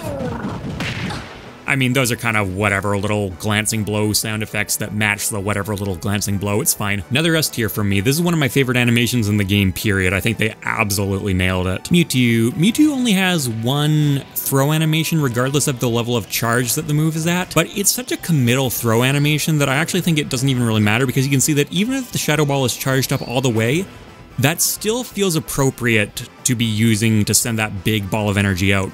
So when you're firing the smaller ones out, it feels like he's just putting so much weight behind that. You can almost say too much weight because the mini Shadow Balls actually don't travel that fast or hit that hard at all, but it's rare that you're gonna hear me complain about a move being too heavy feeling. In terms of the actual arcs of the Shadow Balls, they're great. This move is supposed to be, you know, a little bit weird. It's a ghost type move, so it's supposed to be a little bit off-putting and eerie, and it matches that tone well, and it's also just generally faithful to the way it was portrayed in the earlier sprite-based Pokemon games. It was originally a bit of a weird one to give Mewtwo, admittedly. It wasn't really that associated with him, but nowadays I think it is much more so. And then the particle effect I went with for the Shadow Ball is really nice. That looks fantastic. And unlike a lot of Mewtwo's just random purple nonsense everywhere, this one actually does have a contextual reason to exist. For Mewtwo, the canon character, this purple energy is just not really a thing in the same way, certainly not when he first came out, but Shadow Ball? Okay, fair enough. Charging pose is pretty standard and straightforward, and it's a little bit weird that the Shadow Ball pops up before he actually reaches his hands together like that, but you know, gets the job done. Sound design.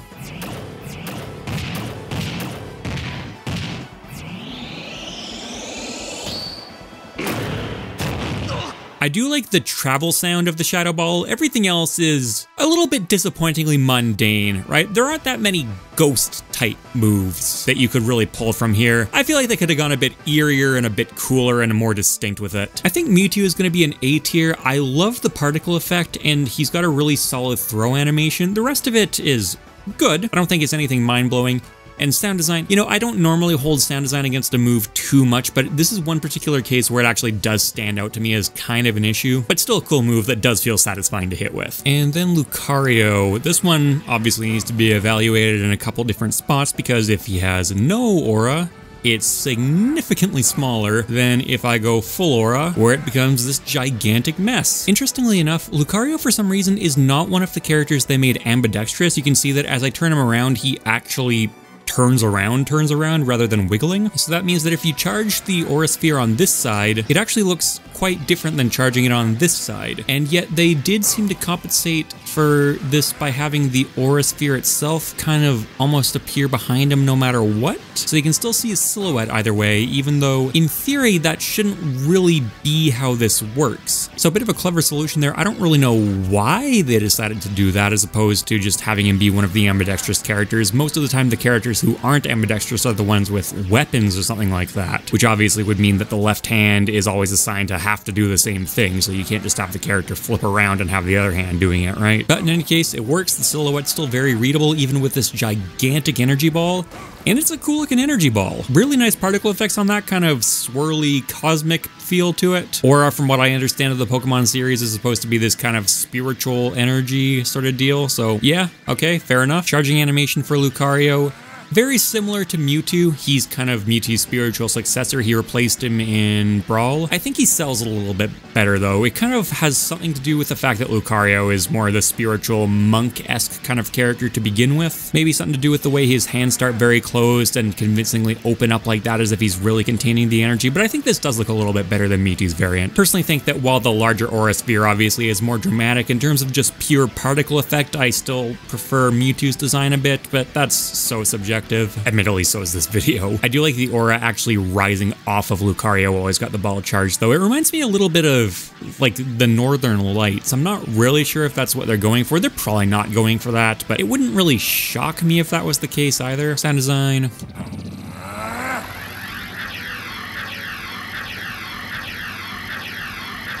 So that's uncharged. What about charged?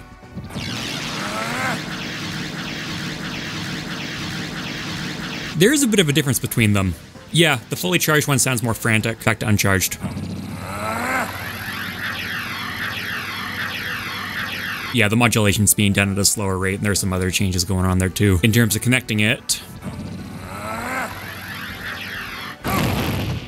there's the uncharged, charged.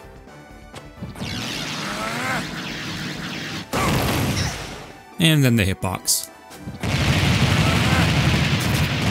They all feel good. The sound design is still relatively generic, but I really don't mind that anywhere near as much on Aura Sphere as I do on Shadow Ball. It does seem like a much more standard energy kind of attack. And Lucario's vocalizations while he's charging it up and launching it sound fantastic. They do a lot to sell its power. They literally got the Goku voice actor from Dragon Ball. What are you expecting there? Yeah, think I can say S tier for this one, and this one is obviously on a bit of a sliding scale. You know, at low percents, it's way less dramatic. I'm gonna say I don't like using it nearly as much as Mewtwo's. At higher percents though, where Lucario's aura mechanic charges up his entire moveset and it really needs to come forward and do its job here to make the move feel more powerful, it really does. Aura Sphere feels fantastic once you start reaching those mid and upper percents. Love the sound design, love the posing, it's all really good. Bayonetta. If you want to bring up posing, look no further, right? That's Bayonetta's whole deal. The fact that she alternates between the handguns and the leg guns, that's pretty great. The charge up particle effects on this one are so cool too. You know, they're really faithful representations from Bayonetta, and Bayonetta has great visual design. You can see it in slow motion. Here's the hand version, a really big flourish. She actually puts one of the guns completely behind her head, and the pose is so exaggerated. And then with the legs,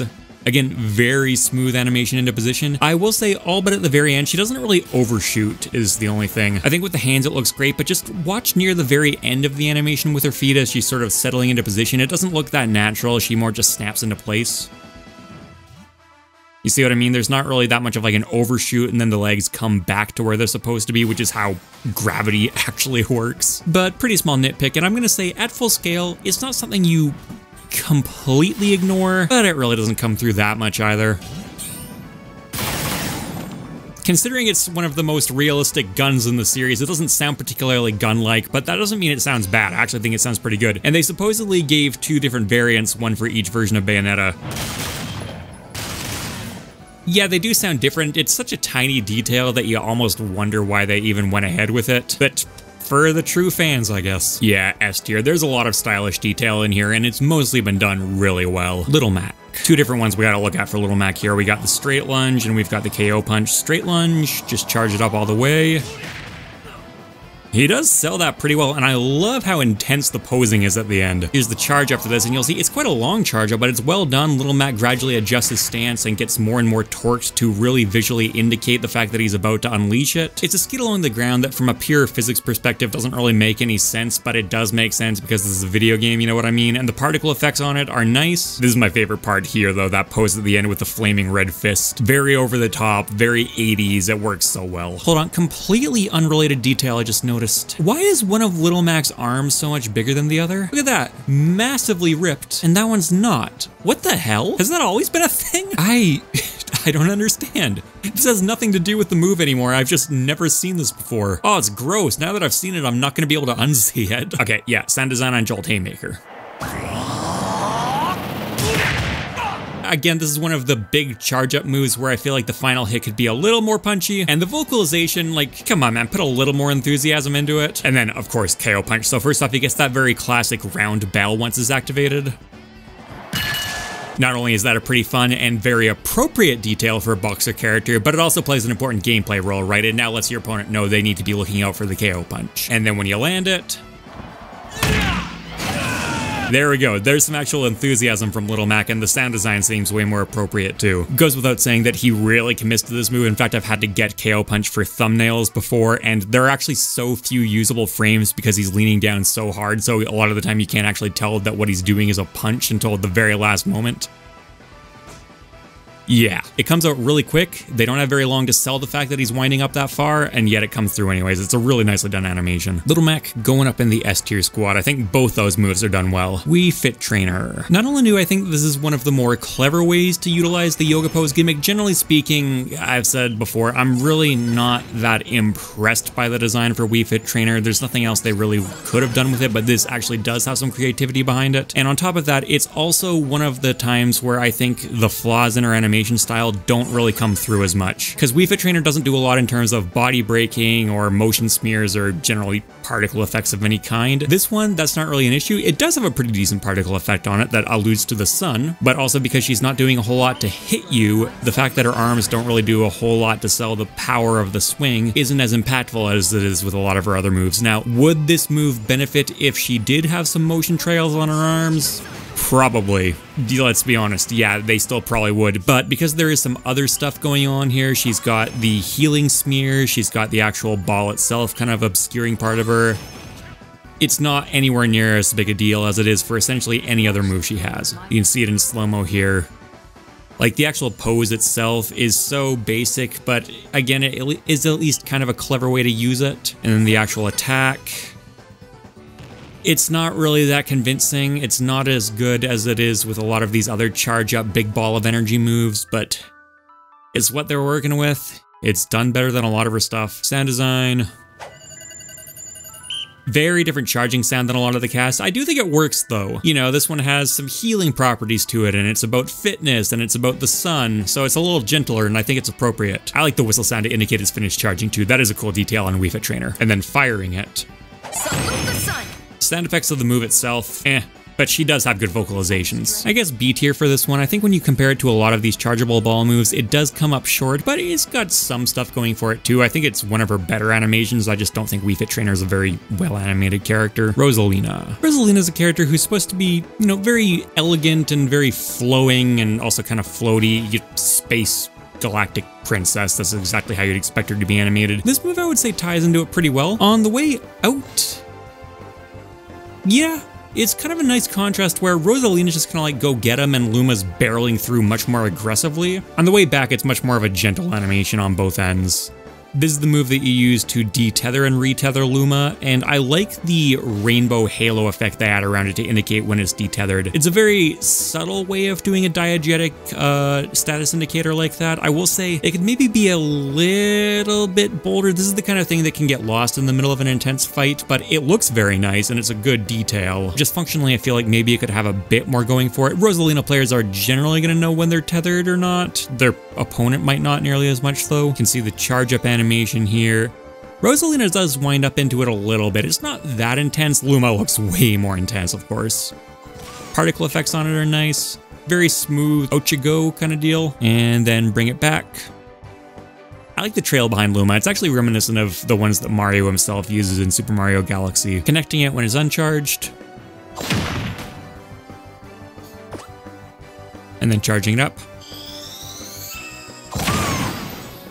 I really like the charge up sound on that, and I really like Luma's cry as it's sent out. Together they make this move feel very distinct. It's not really supposed to be used as a, charged hitbox a lot of the time. The main purpose of this is just to de-tether and retether Luma. But for the times where you do use it like that, it feels quite good. A tier for Rosalina. It's not the most they do with Luma in any of her animations, and there are a few minor nitpicks you can look at, but overall, pretty solidly done. Inkling. This is probably the move on Inkling's kit that most showcases the ink mechanic, and it's a cool mechanic, right? There's a lot of interesting details with it. I like the way that the ink is naturally applied and naturally comes off. It looks very smooth. You should see it happen with Luigi in just a second here. Yeah, you're starting to see, and it does look like relatively convincing evaporation. The ink canister gradually depletes as the gun is fired. That's all good stuff, but that's more universal ink stuff. In terms of this move specifically, I like it. It's a convincing firing animation. The way that you tilt up and down is pretty smooth. The head bob is a little bit unnatural. The head doesn't really quite move perfectly along with the rest of the body, but the body itself tracks pretty well. Recoil looks solid, the spray makes sense.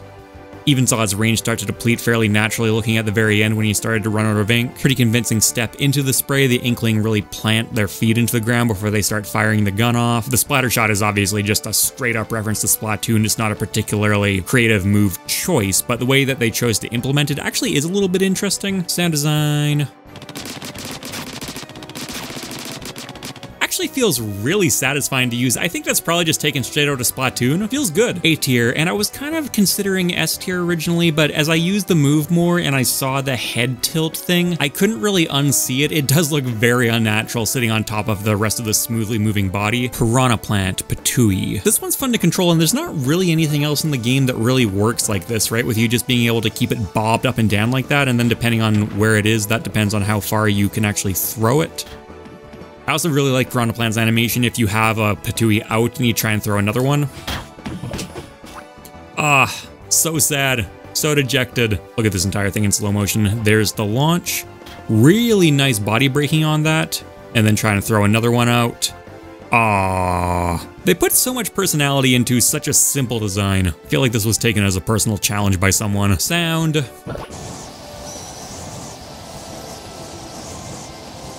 And then the launch. That's just so good across the board for me. I love the little pop sounds. And swallowing sounds too, all very distinctive. All that's really well done, and then it does feel quite good to hit someone with. Yeah, Piranha Plant, welcome to S tier. Interesting one here, Shulk with his Monado arts. Bit of an interesting one to evaluate. This is almost as much of a UI critique as anything else. So this is how you originally used the move, right? Back in Smash 4, you just had to tap through and select it, and tapping through and selecting it, to its credit, still looks nice. I like that little smear particle effect as it's moving around. Only takes a couple of frames to switch between them. Let's see what's going on there. Yeah, you see just a very subtle little bit of bounce between the icons as you switch between them. It doesn't just pop up flat, it gets very slightly bigger and then very slightly smaller and then sort of expands out to its original size. That's actually a technique that I and many other YouTubers use to put elements on screen all the time. Sort of a tried and tested classic. Of course, nowadays though, no one's actually tapping through all this stuff. They're just going to use the wheel, which is a fantastic addition to Ultimate. And it does work very smoothly and it does exactly what it's supposed to do, except for the fact that there are 5 arts and there are kind of 4 main directions you can hold the controller. It's not that bad. It's still a generous enough window, but you know, it feels just slightly awkward if you're not used to it. Only other critique I'd have here is that the icons are actually kind of low resolution. Yeah, like surprisingly low resolution. You can see the aliasing on them very clearly. Are they just taking the smaller icons and blowing them up? They didn't make like separate larger versions? You don't really notice it as much when you're tapping through. You still do kind of see it though. There are some other assets in Smash which are just very noticeably low resolution, and it's just kind of, you know, a consequence of having to cram in as much info as you can into your game. Sometimes you do need to compress, sometimes you can't be using huge textures and things along those lines, but this does actually seem kind of glaring now that I'm looking at it. Switching to a different art. Oh, it actually looks like he has a bit of a different animation for each one. That's interesting. Smash, Buster, Shield. I'm trying to get speed to trigger. Why are you not triggering? Oh, there's speed. Okay.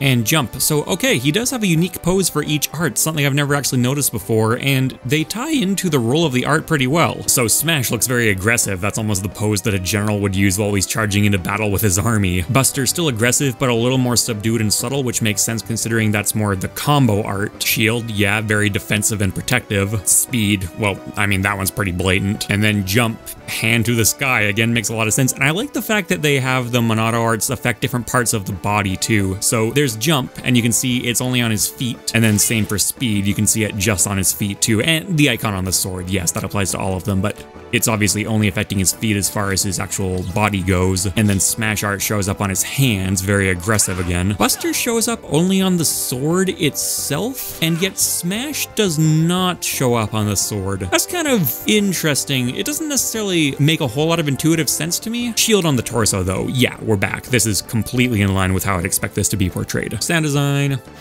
Smash! Buster! Shield! Speed! Jump!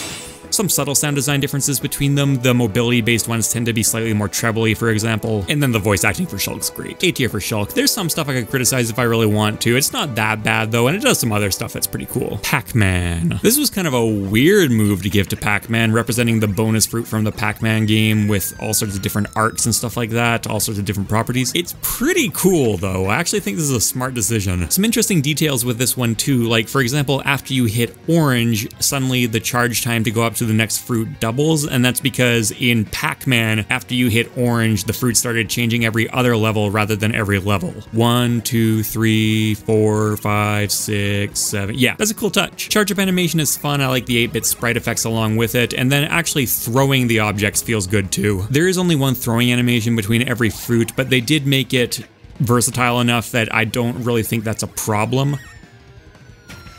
Yeah, like that's probably one of the weirder fruits and it still works perfectly fine. And then if you go up to the key, which is the strongest one, still looks fine. And then if you go up to the bell, which is probably the most distinctive actual travel arc of any of them, it still works perfectly fine with that throw animation. Slow motion here. Yeah. Like you can see at quarter speed, it looks like it slips off Pac-Man's hand a bit, but if you speed that up, it's fine. Sound design, very classic 8-bit stuff.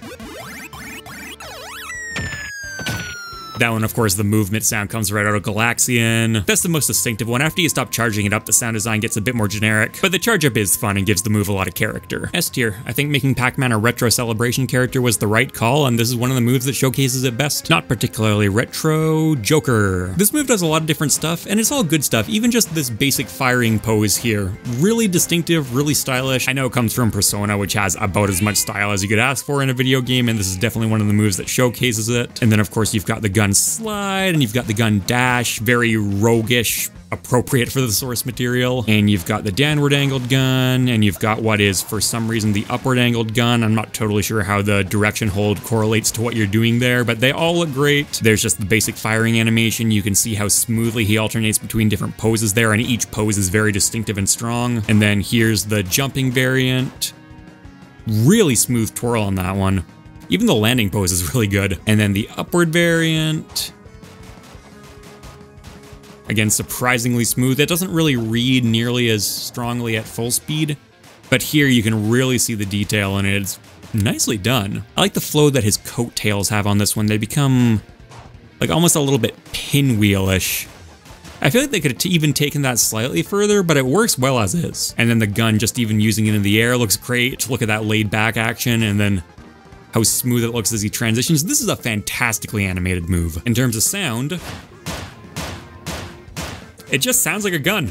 Like an actual straight up gun. Clean S tier. Okay, let's wind the DLC down here. We got Hero and Banjo. Multiple stages to this one. First off, can I just say that Hero has some of the smoothest cancel animations, just completely randomly.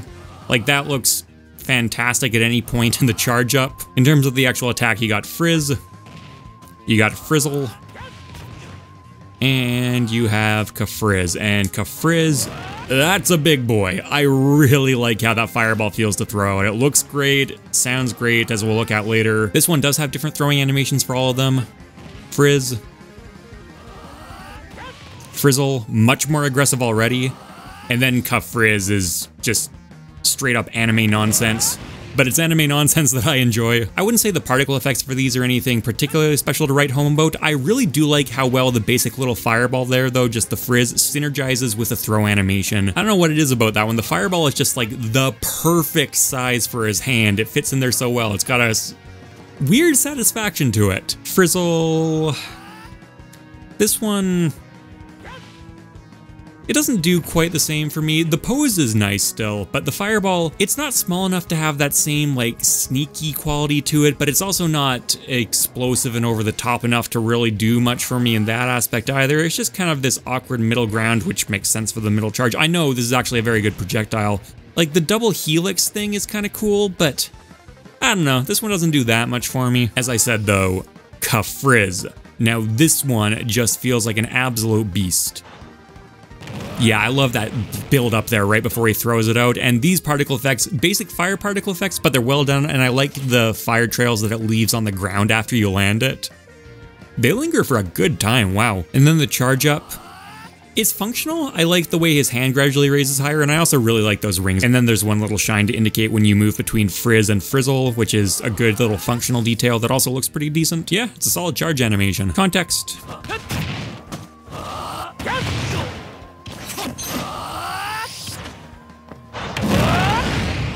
I'm gonna be honest, I always remember Frizz sounding a little bit more impactful than it actually is. Very tropey JRPG magic stuff, but you can't really blame the Dragon Quest series for that. They helped popularize some of those tropes. Kind of debating between A and S tier for this one, but I'm in a good mood. And then Banjo, I'm just gonna tell you right now it's going in S tier. Of course this is going in S tier. This is so good.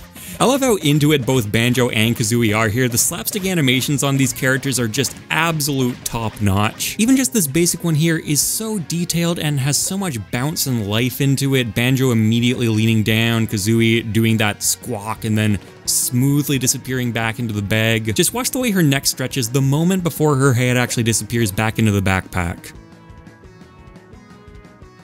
It's so well done. This character is just on a different level in terms of animation. And then of course, if you keep it up, the transition is done so smoothly too. Banjo just whips her out, and it's a pretty dramatic transition, right? You've got a full-fledged creature coming out of the backpack and moving along to a held position in only a few frames, and yet it looks great in slow-mo and full speed. Kazooie has a lot of body breaking going on during the actual egg launch. Just the act of moving around with Kazooie in your arms still feels really smooth. The walk looks good too. And then when you fire an egg, Banjo actually gets a little bit of a grin on his face every time too. Putting her away.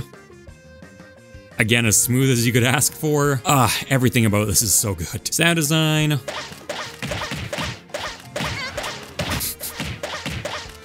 10 out of 10. Bowser Jr. This is a cool move to have included, very faithful to the Mario series, including that weird twirling cannonball, but it's done pretty well. Smooth little twirl that Bowser Jr. does there, including for the charged up version, and frankly, if Bowser Jr. wasn't doing that, the move might be a little bit quicker in terms of animation quality rather than gameplay quality. I really like that. Notice that the cannonball is actually a little bit bigger than the barrel. They cheat a little bit with that. The cannonball actually spawns in front of the barrel from the looks of it. It doesn't come out of it, which also solves the problem of if something comes out of a barrel, it has to be straight, so then how is the cannonball spinning? They do obscure it pretty well with the smoke cloud, so you don't really notice that, certainly not at full speed and scale.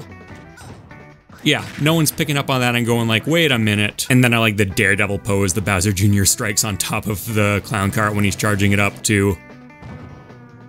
Point forward as well. They're not afraid to do some body breaking on the clown cart too.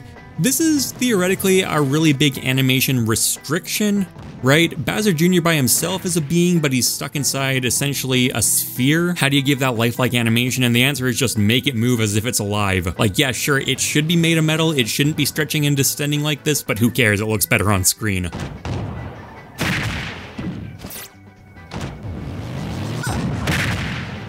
Sounds good. I wish it maybe had a bit more of an air rushing sound. That's kind of my only major complaint, but I had that problem before with spherical stuff. The charge up and impact are pretty solid though. Only other complaint I have about the animation, which admittedly is not the animator's fault at all. The second it touches the ground, the hitbox completely disappears. That looks so stupid. In the grand scheme of things, though, a lot of good stuff to say about this one. A tier, Duck Hunt. This is kind of a cool reference, I guess. They obviously couldn't pull exclusively from Duck Hunt's own game, so they had to bring in some other 8-bit retro stuff. Most of this, I like the physics on it. I like the retro light zapper targeting reticule. I like the fact that you can see some bullet holes get formed in this as it takes damage. Right there, you see a hole, 2 holes, 3 holes. What I like more than anything else, though, is just the grin on Duck Hunt's face. They do this great thing with his facial expressions where, you know, most of the time he's just kind of a cute dog, and then just for a few frames at a time, he becomes a complete piece of... I like the actual kick, too. That's kind of fun. Sound design. Interesting juxtaposition where it's clearly using retro sound design, yet for most of Duck Hunt's kit, they decided not to use actual 8-bit sprites. Sounds good though. I don't really feel too strongly about this one, but I also don't really find myself having anything to complain about, so A tier, I guess? Actually pretty well done. Then the Kirby gang, Meta Knight, King DDD, and Kirby himself. I think the best thing I can say about the Mock Tornado is that it's very distinctive. You know what I mean? Like, Meta Knight is not orange. Why is he in an orange tornado? I don't really know, but no other character is really doing something like that, so okay. Gone on to become a bit of a signature move for him. I will say this is not my favorite iteration of it. It looks a little bit wispy and thin. I get the intention was probably to make it so that Meta Knight himself was still very visible inside. Going back to its Brawl days though, I actually think I prefer the slightly more solid looking version there. This doesn't look bad though. Interesting that his wings come out too. That's something you see a lot when Meta Knight is doing air-based stuff. The cape transforms into wings and vice versa. This one's less obvious than some of his other air-based stuff. You know, like a lot of his special moves make a lot more sense than the Mock Tornado, where it barely even looks like he's necessarily needing to use his wings here, but I guess apparently he is. Is he even using his wings at the beginning? It's honestly kind of hard to tell. No, okay, I actually don't think the wings come out while he's in the tornado. They only happen at the very end. Yeah, there's a good frame. You can clearly see it's still a cape. Do the wings come out if he stays on the ground the entire time?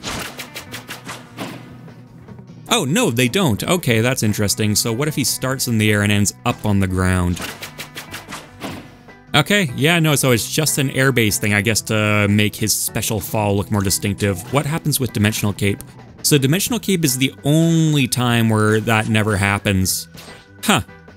I guess if you call it a cape, you kind of can't have it become wings, can you? Sound design.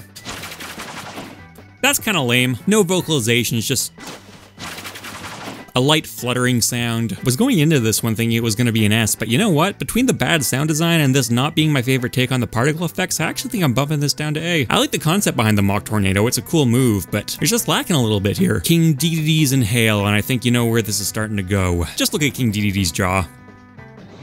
It's so ridiculous in just the right way. And then that very self-satisfied head snap he does at the end of the animation too. Small touch, but I like it. It does look penguin-y, right? I'm pretty sure that it is using a penguin reference. Slower speed there to get a better sense of it. There it is. And he's closed. And the act of inhaling someone's a lot of fun. I love how just bloated and ridiculous he gets, and he's not bothered by it at all. He's actually having a good time. He just waddles around happy as can be. And then the sound design for this one. As far as air rush sounds in the game go, that's gotta be one of my favorites. It's really distinct and really satisfying, a little bit lower pitched, and then actually inhaling someone. The spit sound is fun. It's taken from Kirby. I think my favorite moment is the instant he's actually inhaled someone and his stomach grows though. There's this very satisfying little thud that you hear. King DD, I don't see how this one ever doesn't go in S tier. This move's hilarious. And then there was Kirby. I've spent this entire session trying to decide what to do with you, but in for a penny. Mario, pretty standard fireballs. It's a bit of a shame we don't get any kind of faux Italian noises out of Kirby for this one. I do like how strong the fireball throwing pose is though. Donkey Kong, this hat is hilarious. I don't understand why he doesn't just have the hair swirl, but this is definitely one of the funniest of the OG 12. Looks extremely angry when he's actually charging the punch up, but when he throws it out, has no expression whatsoever on his face. Kind of disappointing. Link, love the classic hat. Funny enough, that's actually made its way into the Kirby series afterwards. The bow is just comically small. As far as I can tell, that is literally just Link's bow model directly shrunk down. Samus, this hat rules. I love the helmet. It's a shame the clipping is so bad on this one, but what are you really going to ask the artist to do here? Kirby doesn't have an arm cannon, so it just kind of awkwardly charges in front of his hand, but you know what? As goofy as it is, I don't even mind. Dark Samus, clipping's even a little bit worse on this one because the helmet has some bulbous those points that stick out right around where Kirby's arms are supposed to be. Other than that, pretty much the exact same thing, awkward charge position and all. Yoshi, top tier hat. If anyone has anything bad to say about this hat, I will fight them. Using the copy ability. Best voice acting in the video so far. Don't even care. Kirby. Doesn't give you anything but a different star sound. Should give you the super inhale or something like that. That'd be great. Does let me talk about the default animation though, which is also very good. Listen to that classic Kirby sound. Then the active inhaling. Love fat Kirby. Love me some fat Kirby. The spit. Love the sound effect too. Fox. You do not truly appreciate just how bizarre and messed up looking that thing on the back of Fox's head is until you see it in the context of someone bald. Uses the same gun model. Does it have the same gun animation? Hey, it does. It has the same animation that Fox uses on his blaster. Considering it's literally, once again, just the exact same thing scaled down, I would hope so. Pikachu. If this is not already a plushie, somehow it should be a plushie. The fact that the tail is coming out of the middle of Kirby's back actually does not bother me as much as it should because it looks like just an entire Pikachu toy is sitting on top of him. Voice work is great, and I'm pretty sure Kirby is just straight up trying to do Pikachu's pose. Luigi, still not a line of Italian anywhere in earshot. I do like that he's doing the Luigi L finger thrust though, just minus the finger part. Ness does not wear his hat backwards, Kirby does. I don't get it. Kirby thinks he's cooler than he is. That's just great though. The voice acting, the pose, love it all. Captain Falcon. Funny enough, this one actually is ambidextrous, unlike Captain Falcon. Oh, also shut up, nerd. Is Kirby doing the Falcon Punch. Jigglypuff. Hideous hat. There's something deeply uncanny about that. I don't know how something that's not even humanoid is uncanny, but this is uncanny. And the animation is not any better than Jigglypuff gets access to. Burn it alive. Peach. Never really understood why this one doesn't come with the hair as well. It may be because this was introduced in Melee, where hair physics were still a lot more demanding and difficult to animate. But I think just the crown in itself is not the best looking hat. Shares the same hiding behind Toad animation, but Kirby eats gods for breakfast and saves his friends in the process. I don't really think this fits. Still no hair, probably just to keep it in line with Peach's. At the very least, it does actually let you appreciate the distinctions between the crowns a bit more though. Hey, look, the Toad's blue now. And yeah, of course, it's the exact same animation for Toad. Now, Bowser's hat. This is a nice hat. This is Devil Kirby. I don't even think his eyebrows, like his literal eyebrows, are angry at all, but he looks super pissed just because of the Bowser hair placement. Actually gets a completely different stance than Bowser for this one, just the one-footed thing. I think it fits well. His body literally does not track the flame in any way, shape, or form though. It just tilts up and down independently. Another nice hat from the Ice Climbers. I really like this one. Kind of rip off that he only gets a single projectile though. What's going on there? Also, so many of these don't get vocalizations, but this one does for some reason. I don't get it. Chic. Always thought this one looks a little bit more like Kirby's wearing a diaper than they probably intended it to. I get that it's supposed to be Chic's scarf, but it wraps way too far below Kirby. I know you see what I see. Needle charge. Kirby looks intense there. The actual needle toss, though, I'm gonna say it doesn't look anywhere near as good as it does on Chic. Kirby does get the needles building up during the actual charge, but they do not stick to Kirby's hand once it's fully charged the same way it does with Chic. You can see it just disappears there until you actually throw it. I do appreciate that Kirby gets something resembling the quick, breathy vocalization that Chic does, though. Zelda. Now you see, this looks like how Peach and Daisy should have been handled, and the fact that Daisy was introduced in Ultimate, the same game where Zelda's appearance was changed so they decided to update her hat, should have updated the Peach and Daisy hats, no doubt about it. Kirby's rocking the flowing locks here. Dr. Mario. I'm okay with the headpiece. I'm not necessarily sure it makes him look particularly doctorly though. I wonder how bald doctors would feel about that statement. Still no Italian. Pichu, it's Pikachu 2.0. I didn't mind Pikachu, so I don't mind Pichu either. That is significantly less funny than him saying Pikachu, though. No, I do not care for this. Looks like he wants to bite the tendons in your ankles. I do like the Falco cool guy pose, though. I think it actually works better on Kirby than it does on Falco. Marth, the hat does the job just fine. May I direct your attention to the inclusion of hair alongside the crown this time? Okay, so at this point, I think I can pretty safely say that essentially all of the weapons that Kirby uses are purely just scaled down versions of the originals. I like that he tries to do the Marth regal pose on his way back to that little flourish right at the end there. Yeah, who cares if your arm has to travel all the way across your head? That's how Kirby's always worked. Lucina, what a great reference to include for a hat. Very confusing if you don't know anything about the Fire Emblem series, but if you do, nicely done. Now, does the Kirby Lucina shield breaker have a different animation from the Kirby Marsh shield breaker? Oh, it does! He doesn't do the flourish! The fact that his back foot comes off the ground while he's doing the stab means that he actually sells the power of the attack substantially better than either Marth or Lucina do. Young Link. I think the tiny bow actually fits in very well for Kirby here. It looks perfectly natural. String actually goes all the way into Kirby's body. A little bit of an oversight on that one. Fantastic hat. Let's just get that out of the way immediately. Look at this thing. Again, it's the piss just because of the eyebrow placement thing. The actual Warlock punch. Looks completely out of place, but why not? Helps make it one of the single funniest moves in the entire game to actually hit someone with. Mewtwo, giving Kirby one of the creepiest hats in the game for decades now. Oh, I hate this. Why does he have to have the weird neck handle? Why is the tail that shape? Oh, it's awful. Shadow Ball's pretty fun though. I like that he gets the same really exaggerated throwing animation that Mewtwo does. Roy, classy looking hat. The end of the headband almost looks like a cape on Kirby or some coattails. Gets the same kind of stomp with the uncharged version. Actually looks pretty good on him. Really nice, smooth, flowing circular animation there. Charging it.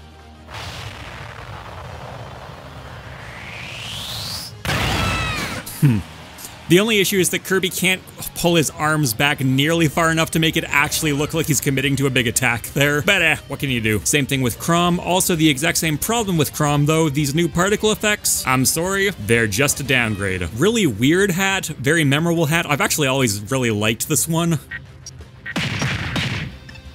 Has the same sound effects as Mr. Game & Watch, and he also does the exact same, only 2 frames of animation, and one of those is him getting angry. Neat details. Swapped over to Blue Kirby for this one because Kirby essentially just becomes Meta Knight. We know from the Kirby series that if Meta Knight loses his mask, he just essentially looks like Kirby. Could have just left it at that though. The stubby, horrible wings are a little bit much. I don't understand why he gets these instead of the cape. Were they worried the cape was going to make him look too much like Meta Knight? Be confusing in an actual in-game situation? I don't know. Mock Tornado.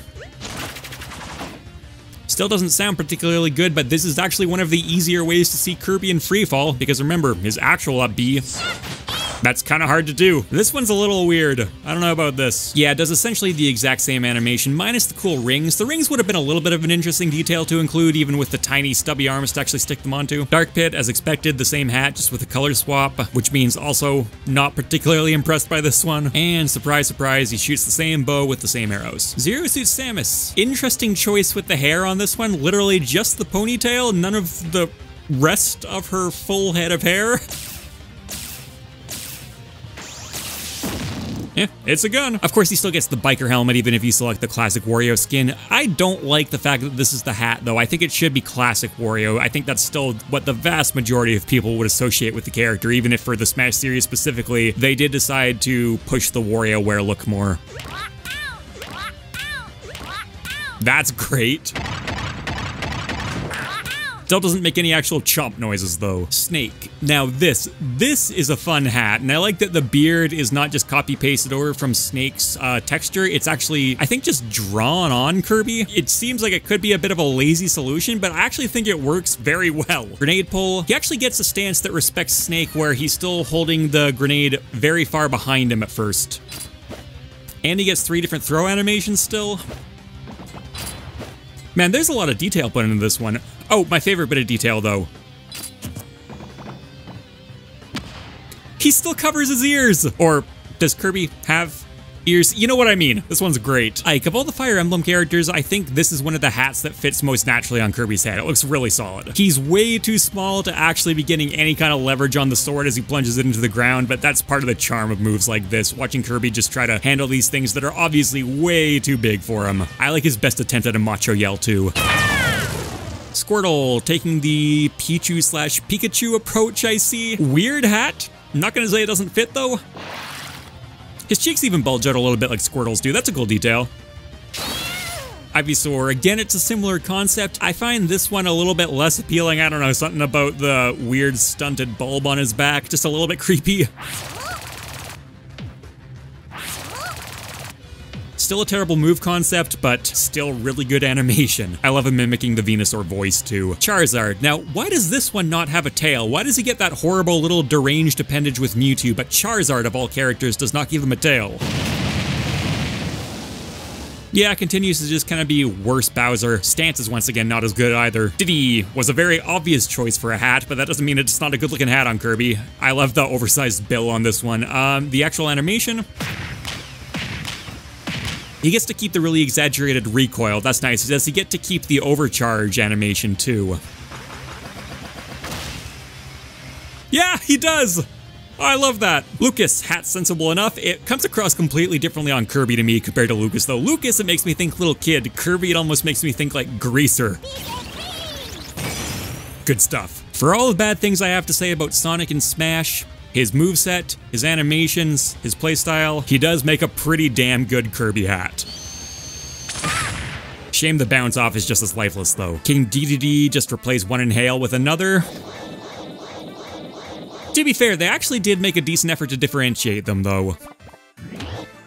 Olimar, I genuinely do not know whether to love or hate this hat. There's no other option. Now, the move itself, they actually had to adapt this one quite a bit, and I like it substantially more with Kirby than I ever did on Olimar. It actually somewhat looks like he's plucking something out of the ground. Even at slow speed, there's way more of a sense of an actual pluck going on there. Lucario, perfectly sensible hat. They honestly really didn't need to change that much about this one. The fringe is already kind of a natural stopping point for it. Charging up Aura Sphere, they did the same kind of cheat with Lucario where you can kind of see Kirby's silhouette anyways. It does clip through his body noticeably more though, at least at low auras. High auras. Oh, that doesn't actually affect the move. I forgot about that. Yeah, I guess Kirby's is just normalized.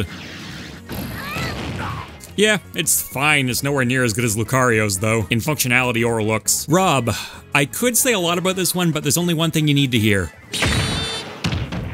Best voice line in the game, no debates allowed. Toon Link, this seems like by far the most suitable bow for Kirby. The size, even though it had to be scaled down a bit, doesn't actually look out of place at all, and the string was actually calculated right so there's no clipping. This looks like it could be an in-game Kirby copy ability. Even the floaty nature of the arrow, easily the best of the links in my opinion. Wolf? I don't know how I feel about Kirby with the Mohawk and the eye patch. I think it's a better combo than the Mohawk and the beak, though. Why does it feel like the blaster animation works better here than it does on Wolf? Maybe just because he's smaller, I buy it more. I buy the kickback off the gun way more here. God, Kirby looks like a dork with Villager's hair. Villager looks like a dork with Villager's hair, too, but Kirby is not doing that style any favors. The pocket. He has the same inventory indicator that Villager does. I would expect that, but good to see. And then the release animation. Yep, that sure looks like Villager. Mega Man, this hat I think fits Kirby very well. There's a lot of clipping kind of like with Samus's and Dark Samus's helmets, but because the material of Mega Man's helmet is so much thinner, it really doesn't read as awkwardly at all to me. He's still doing that awkward hand thing though. I picked the male Wii Fit trainer just out of curiosity, so you still do get the female hat no matter what. That makes sense. I know they're not going to make multiple hat variants for Kirby considering how insane the workload for this character is already. Still, even knowing all of that, it does feel just the slightest bit odd and out of place. They actually gave some pretty decent hair physics to the ponytail though. Certainly does not look that much like a yoga pose on Kirby, but it still fits reasonably well, actually. Rosalina, another Mario princess, another kind of weird looking just isolated crown. Another move that needed to be adapted quite a bit.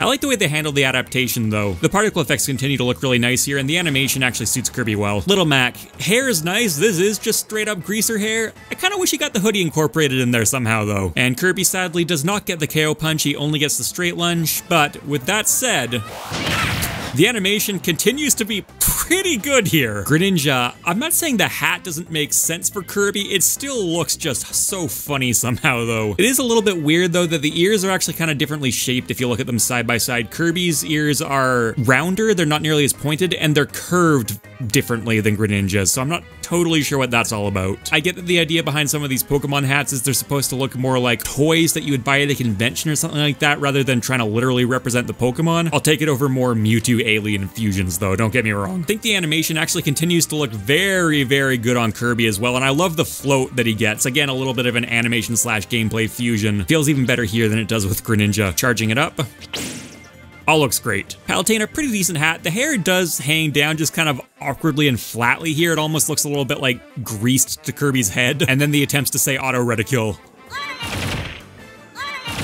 Sounds absolutely nothing like it, but I actually kind of like that. Kirby pulls off the majestic animation pretty well too. Pac-Man. Oh. Look how they massacred my boy. Kirby pulls off the 8-bit item summon animation and the throw animation very well. That's about all I can say. If you're gonna do this, at least give him the slit eyes, make him look a little more like Pac-Man, not this horrible hybrid sin against nature. Robin, I will say, not the most flattering thing to pair the white Kirby alt with his hair. Makes him look a little sun-bleached. Summoning animation for this is actually not that good because Kirby, again, he's doing the ambidextrous thing. So the book is obscuring his face, but it's still very, very close to his body, so it doesn't read particularly well. Nowhere near as well as it does with Robin. This is one of the cases where having long limbs is actually a huge benefit here. Shulk, no hair, no nothing else. I think this one actually kind of works for me though. Kirby gets the same wheel. I like his default stance. Does he get a different pose for each art? It looks like he probably does. Yeah, he totally does, and I'm gonna say he does them just as well as Shulk does. And he even gets the same particle effects only on specific parts of his body. Oh, there's a lot of detail in this one. This is cool. Bowser Jr., it's not a bad hat. The incorporation of the bandana is cool. Kind of feel like it should be an actual mask for Kirby though, right? I guess they do need to keep his mouth free so he can do the cannonball though. You could pull the mask up when he does that. In any case, think the hat is perfectly fine, and this charge animation is funny, and it actually fits surprisingly well considering that the actual cannonball animation just uses the cart's mouth rather than Kirby's mouth. Duck Hunt, this one should be a horrible mutant hybrid abomination, but it's just not. I don't even care. It's cute as all hell. Gets the same fun can kicking animation that Duck Hunt does. I kind of wish he got the same mischievous grin. I don't even know how you would pull that off. I think that would actually be kind of terrifying on Kirby. In some ways, all the more reason for me to want to see it, but I think what we got is still great. Just the hat alone is worth the price of admission on this one. Ryu, this hat looks great, and he essentially already just uses Ryu's moveset in the Kirby series anyways. This could totally show up in the Kirby games as a pretty blatant homage. The series does that constantly. If you ever wanted to hear Kirby shout Hadouken, now's your lucky day. And Shakunetsu as well. They actually let you do the input versions of the move. Love this. Ken, that is now a very angry looking Kirby. That aside, pretty much the same thing. It's the same distinction between Ken and Ryu, meaning that this is considerably less impressive. Cloud, of all the messy anime hair hats that Kirby gains access to, this may be my favorite. I like that it's draping over one eye, making him look a little bit edgier. Very appropriate considering where he stole it from.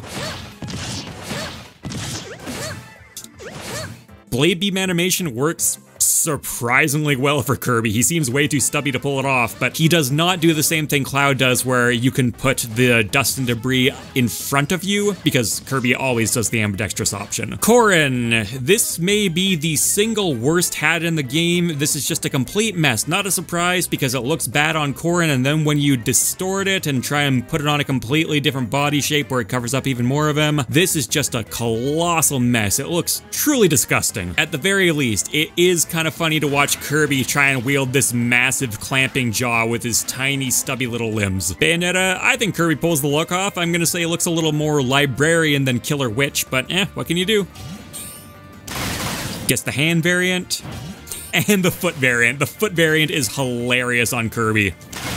Look a little more like butt guns than feet guns, though. I think the Inkling hat looks kind of goofy. It's way too shiny. Like, it looks fine in the context of Inkling. On Kirby, it sticks out so much. Splattershot still feels pretty good to use, though. That sure is a Ridley hat. Almost makes him look like he's got Kazuya's hair, weirdly enough. I really like the poses Kirby makes when he's throwing the plasma breath here. Looks pretty intense by Kirby standards. Like, there's something about it that just seems a little un-Kirby-ish. I know it's copying one of Ridley's stances, who's one of the more vicious characters in Smash. It seems strange, but I kind of like it as a result of that. Yeah, Barbarian Kirby, this is what we like to see. The arc that Kirby's body follows is actually better than the arc that Simon's body follows in terms of just making it look appropriate for the level of power being put into the axe toss, funny enough, because his arm actually starts all the way behind him and travels all the way in front of him. This is not Barbarian Kirby. Boo. You know, this is basically the hat I think everyone expected him to get when King K. Rool was announced, but I don't know, I expected there to be a bit more of it. I do not particularly care for it. I will say though, I'm glad they kept a very large blunderbuss for Kirby because it is absolutely hilarious. Isabelle, we already know what the copy ability does. As for the hat, you know what? Not bad. but I'm gonna take Duck Hunt any day of the week on this one. Not the same kind of competition for the top cat slot as there is for the top dog slot, which is probably good because this one will be really hard to beat. I think out of all the Pokemon plush hat concepts, this is one of the best looking ones, and that's just standalone. Even on top of that, Incineroar is a wrestling character. His moveset is very blatantly inspired by wrestling moves, so you can easily think of Kirby as just like a fan in the stands at an Incineroar match. And then the actual Darkest Lariat, I think, looks really well done on Kirby as well. Actually goes on 1 foot the entire time, the exact same way Incineroar does. Harder to notice on Kirby, certainly, because the dust is really obscuring his feet. He's just so low to the ground, but it's a cool bit of an extra attention to detail there. The move's a lot of fun to use with Kirby as well. I'm completely on board with everything about this one. Piranha Plant, I mean, I don't know what else they were really gonna do here. Uses all of the exact same sound design as Piranha Plant does, which sounds kind of weird, but I actually do like it. What sells me most on this one, though, is just Kirby's eating expression. Joker, this mask just terrifies me, and it took a long time to figure out what it reminded me of. You know what it is? It's the evil Tweety Bird from Looney Tunes when he took the Jekyll and Hyde potion. That thing scared the hell out of me when I was a kid. Tell me you don't see what I see here. Other than that, it is Kirby, except he's got a gun. Hero, the hat looks good. It is a little bit weird that it is not based off this incarnation of the hero, though, considering this is the default for Smash. That's essentially always what they do. Also a little bit weird that he gets the sword and shield as part of the getup, despite the fact that he does not make use of it at all. I guess that's just so iconic to this character. I don't know anything about Dragon Quest, but that's the only explanation I can come up with. Kirby does get the 3 levels of charge.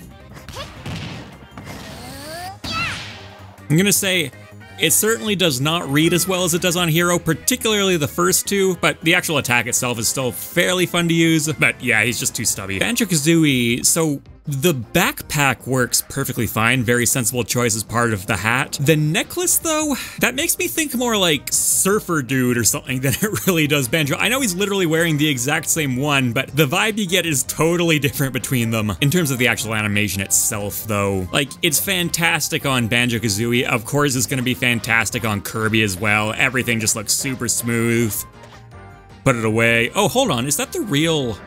Kirby uses a fake Kazooie. That is so weird. I don't think I've ever seen this copy ability just like used in the wild before. That's bizarre. Real Kazooie or fake Kazooie though, that animation still looks super smooth the entire way through. This Terry hat is easily one of the best hats in the series. You've got the actual literal hat itself, which looks good. You've got the hair and you've got the gloves. And then for the attack,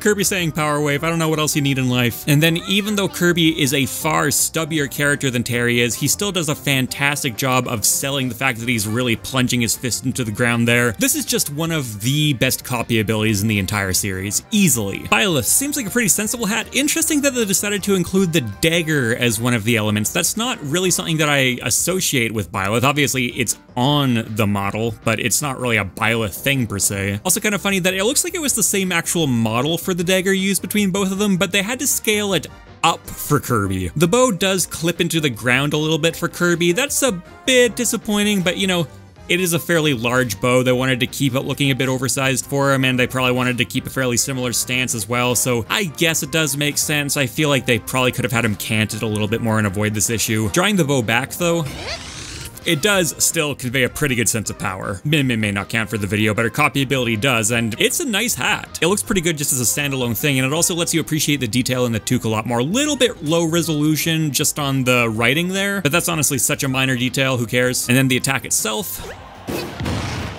that's all you get. You don't get to angle it, you don't get to control which arm you're using or anything along those lines. As far as just an animation that sells the power of a punch though, pretty well done. They seriously just went ahead and made a whole new model for Steve's hat. Admittedly, it's a very simple model. Frankly, I could probably make this one pretty comfortably, but they still went through the effort and it looks pretty good, honestly. As far as, you know, a bunch of rectangles just slapped together, it's got some actual charm to it. As far as the copy abilities go, he does get the resource gathering. He cannot use the crafting table though. That's just how that's gonna be. It looks a bit strange, even by the standards of Steve's already extremely stunted, simplistic animations. It almost looks like he's waving a conductor's baton around to me that just happens to be colliding with the ground. As far as just actually placing blocks go though, I think those actually pair really nicely with his jump animation. That looks very natural and smooth to me. As far as the grounded actual laying blocks animation, not nearly so much. It's got a bit of that ultra stubby arm thing going on again. See what I mean? His arm is just kind of twitching, and Steve's arm just kind of twitches too, but he's got a little bit more to actually show at least the full range of arm movement. But I'm not even worried about it because it kind of slots in with the concept. Sephiroth. I am so on board with the Sephiroth hair. They had to make some, you know, some changes. They had to shorten down the back a little bit, and they had to make the front, what do you even call this, poofier than actual Sephiroth? I don't really know. I like it though. And then he does still get to keep 3 distinctive charge animations, and despite the stubby limbs, these ones actually still come across very well for me.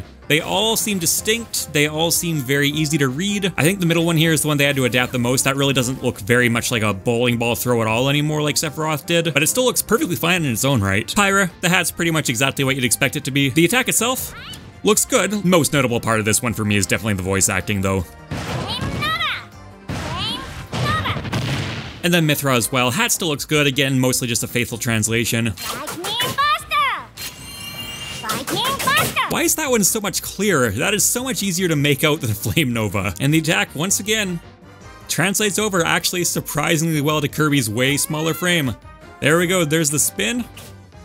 And he even sells the impact of the final hit. Kazuya, just another fantastically done hat. They've got the one red eye, they've got the gloves, they've got the hair. The fighting game characters really got some love, more so the DLC ones. I really like the animation for this one. On the ground, it's a little bit more faithful to Kazuya's. In the air, it seems like they took a bit of liberty with it. It's less of the old-timey villain. He puts his arms up more. It's more just straight up Demon Kirby, Devil Kirby, which I actually kind of love. Also makes the third forehead eye way more clear on Kirby than you ever see it on Kazuya. You see it right there in the middle of his forehead. That's where the beam's actually coming out of. On Kirby, that's super clear. On Kazuya, even zoomed in, you barely see it. And there you can see the difference in their aerial poses. Kirby's arms are actually coming up above his head, whereas Kazuya's are hanging down. Sora, the hat itself looks fine. We've seen more than enough messy anime hair at this point. They couldn't give him a Keyblade, really. Like, don't get me wrong, I don't care about Kingdom Hearts lore whatsoever, and I actually think that the particle effects they've given him here as a substitute to sort of get around the copyright issue are actually pretty good looking and kind of a clever solution. But man, I do know that in the Kingdom Hearts series, having a Keyblade is a big deal, and I want good things to happen to Kirby. It may come as no surprise, I like his voice acting a lot more than I like Sora's. It's just a good time. Which just leaves the Miis, and for Brawler, I've picked one who looks very different than the default one. I get why it has to be so lame, just the face on a headband. It's actually kind of cool that they at least let you have a non-default face, but at the same time, clearly a step below most of the other hats. What I like a lot less is always having neutral special 1, no matter which one the Mii is using. Like this Mii here, he is not using shot put, and yet if I take his copy ability, it's still the shot put. Again, I do understand the rationale behind it. 3 special moves to design and animate per character is a lot more than 1, and it also helps safeguard them, say, if they ever wanted to add another Mii at some point against having to do even more work. That said, knowing why they did it does not mean I have to like it. I still think this is kind of lame. As far as the shot put itself does go, though, I actually think that looks pretty good. Look at the line of action that Kirby draws when he's doing that. It looks so unified and powerful. I'm gonna say that he actually sells this just as much, if not more, than Mii Brawler does. For Sword Fighter's Gale Strike, not really a whole lot has changed here. I will say one tiny little nitpick is this is definitely one of the few cases where the despawning item genuinely bothers me. Watch his hand while he's doing this. He just comes back to idle stance, or at least the final few frames of the animation are meant to look like his idle stance, and then it just kind of awkwardly hangs there for a second and then instantly disappears. It doesn't even like scale down out of existence or anything. As I acknowledged earlier in the video, the series does have a lot of stuff like this in it. It's not really a huge deal, and it's not a huge deal here. I don't want to pretend that it is, but this is one of the few instances where even at gameplay scale, I do legitimately notice it and am a little bit bothered by it. It's pretty prominent here. And then with Kirby, I talked about his Samus and Dark Samus copy ability having a bit of a floating orb problem, and then Mii Gunner also having a bit of that same problem. And I think what's going on here is you get the same lack of arm cannon as you do with Samus and Dark Samus's copy ability, and you also get Mii Gunner's positioning data, which was a bit offset from the arm. So if you put those together, oh man, that's just not even close, is it? Like, I understand you need to use your imagination to a certain extent with this one, but that looks just straight up out of place, especially in the air. It looks like a glitch.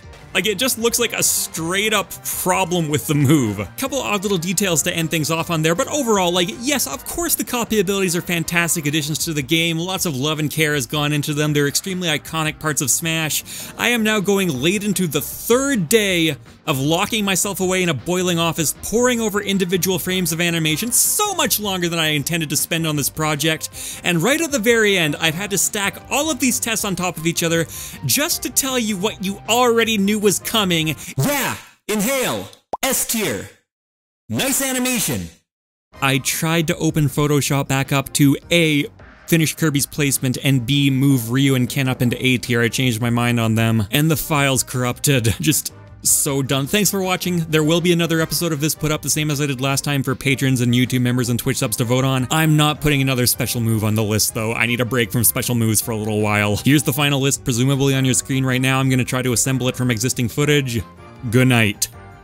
Alright, thanks for watching everyone, and let me know what you thought about the list. Likes and comments are a huge factor YouTube uses to decide whether to share a video with more people, so if you think this one deserved it, much appreciated. You can watch the last episode on Forward Smashes above, main channel video on combat mechanics below, and patrons, YouTube members, and Twitch subs get perks like early videos, Discord access, and the ability to vote on future episodes. Later, people.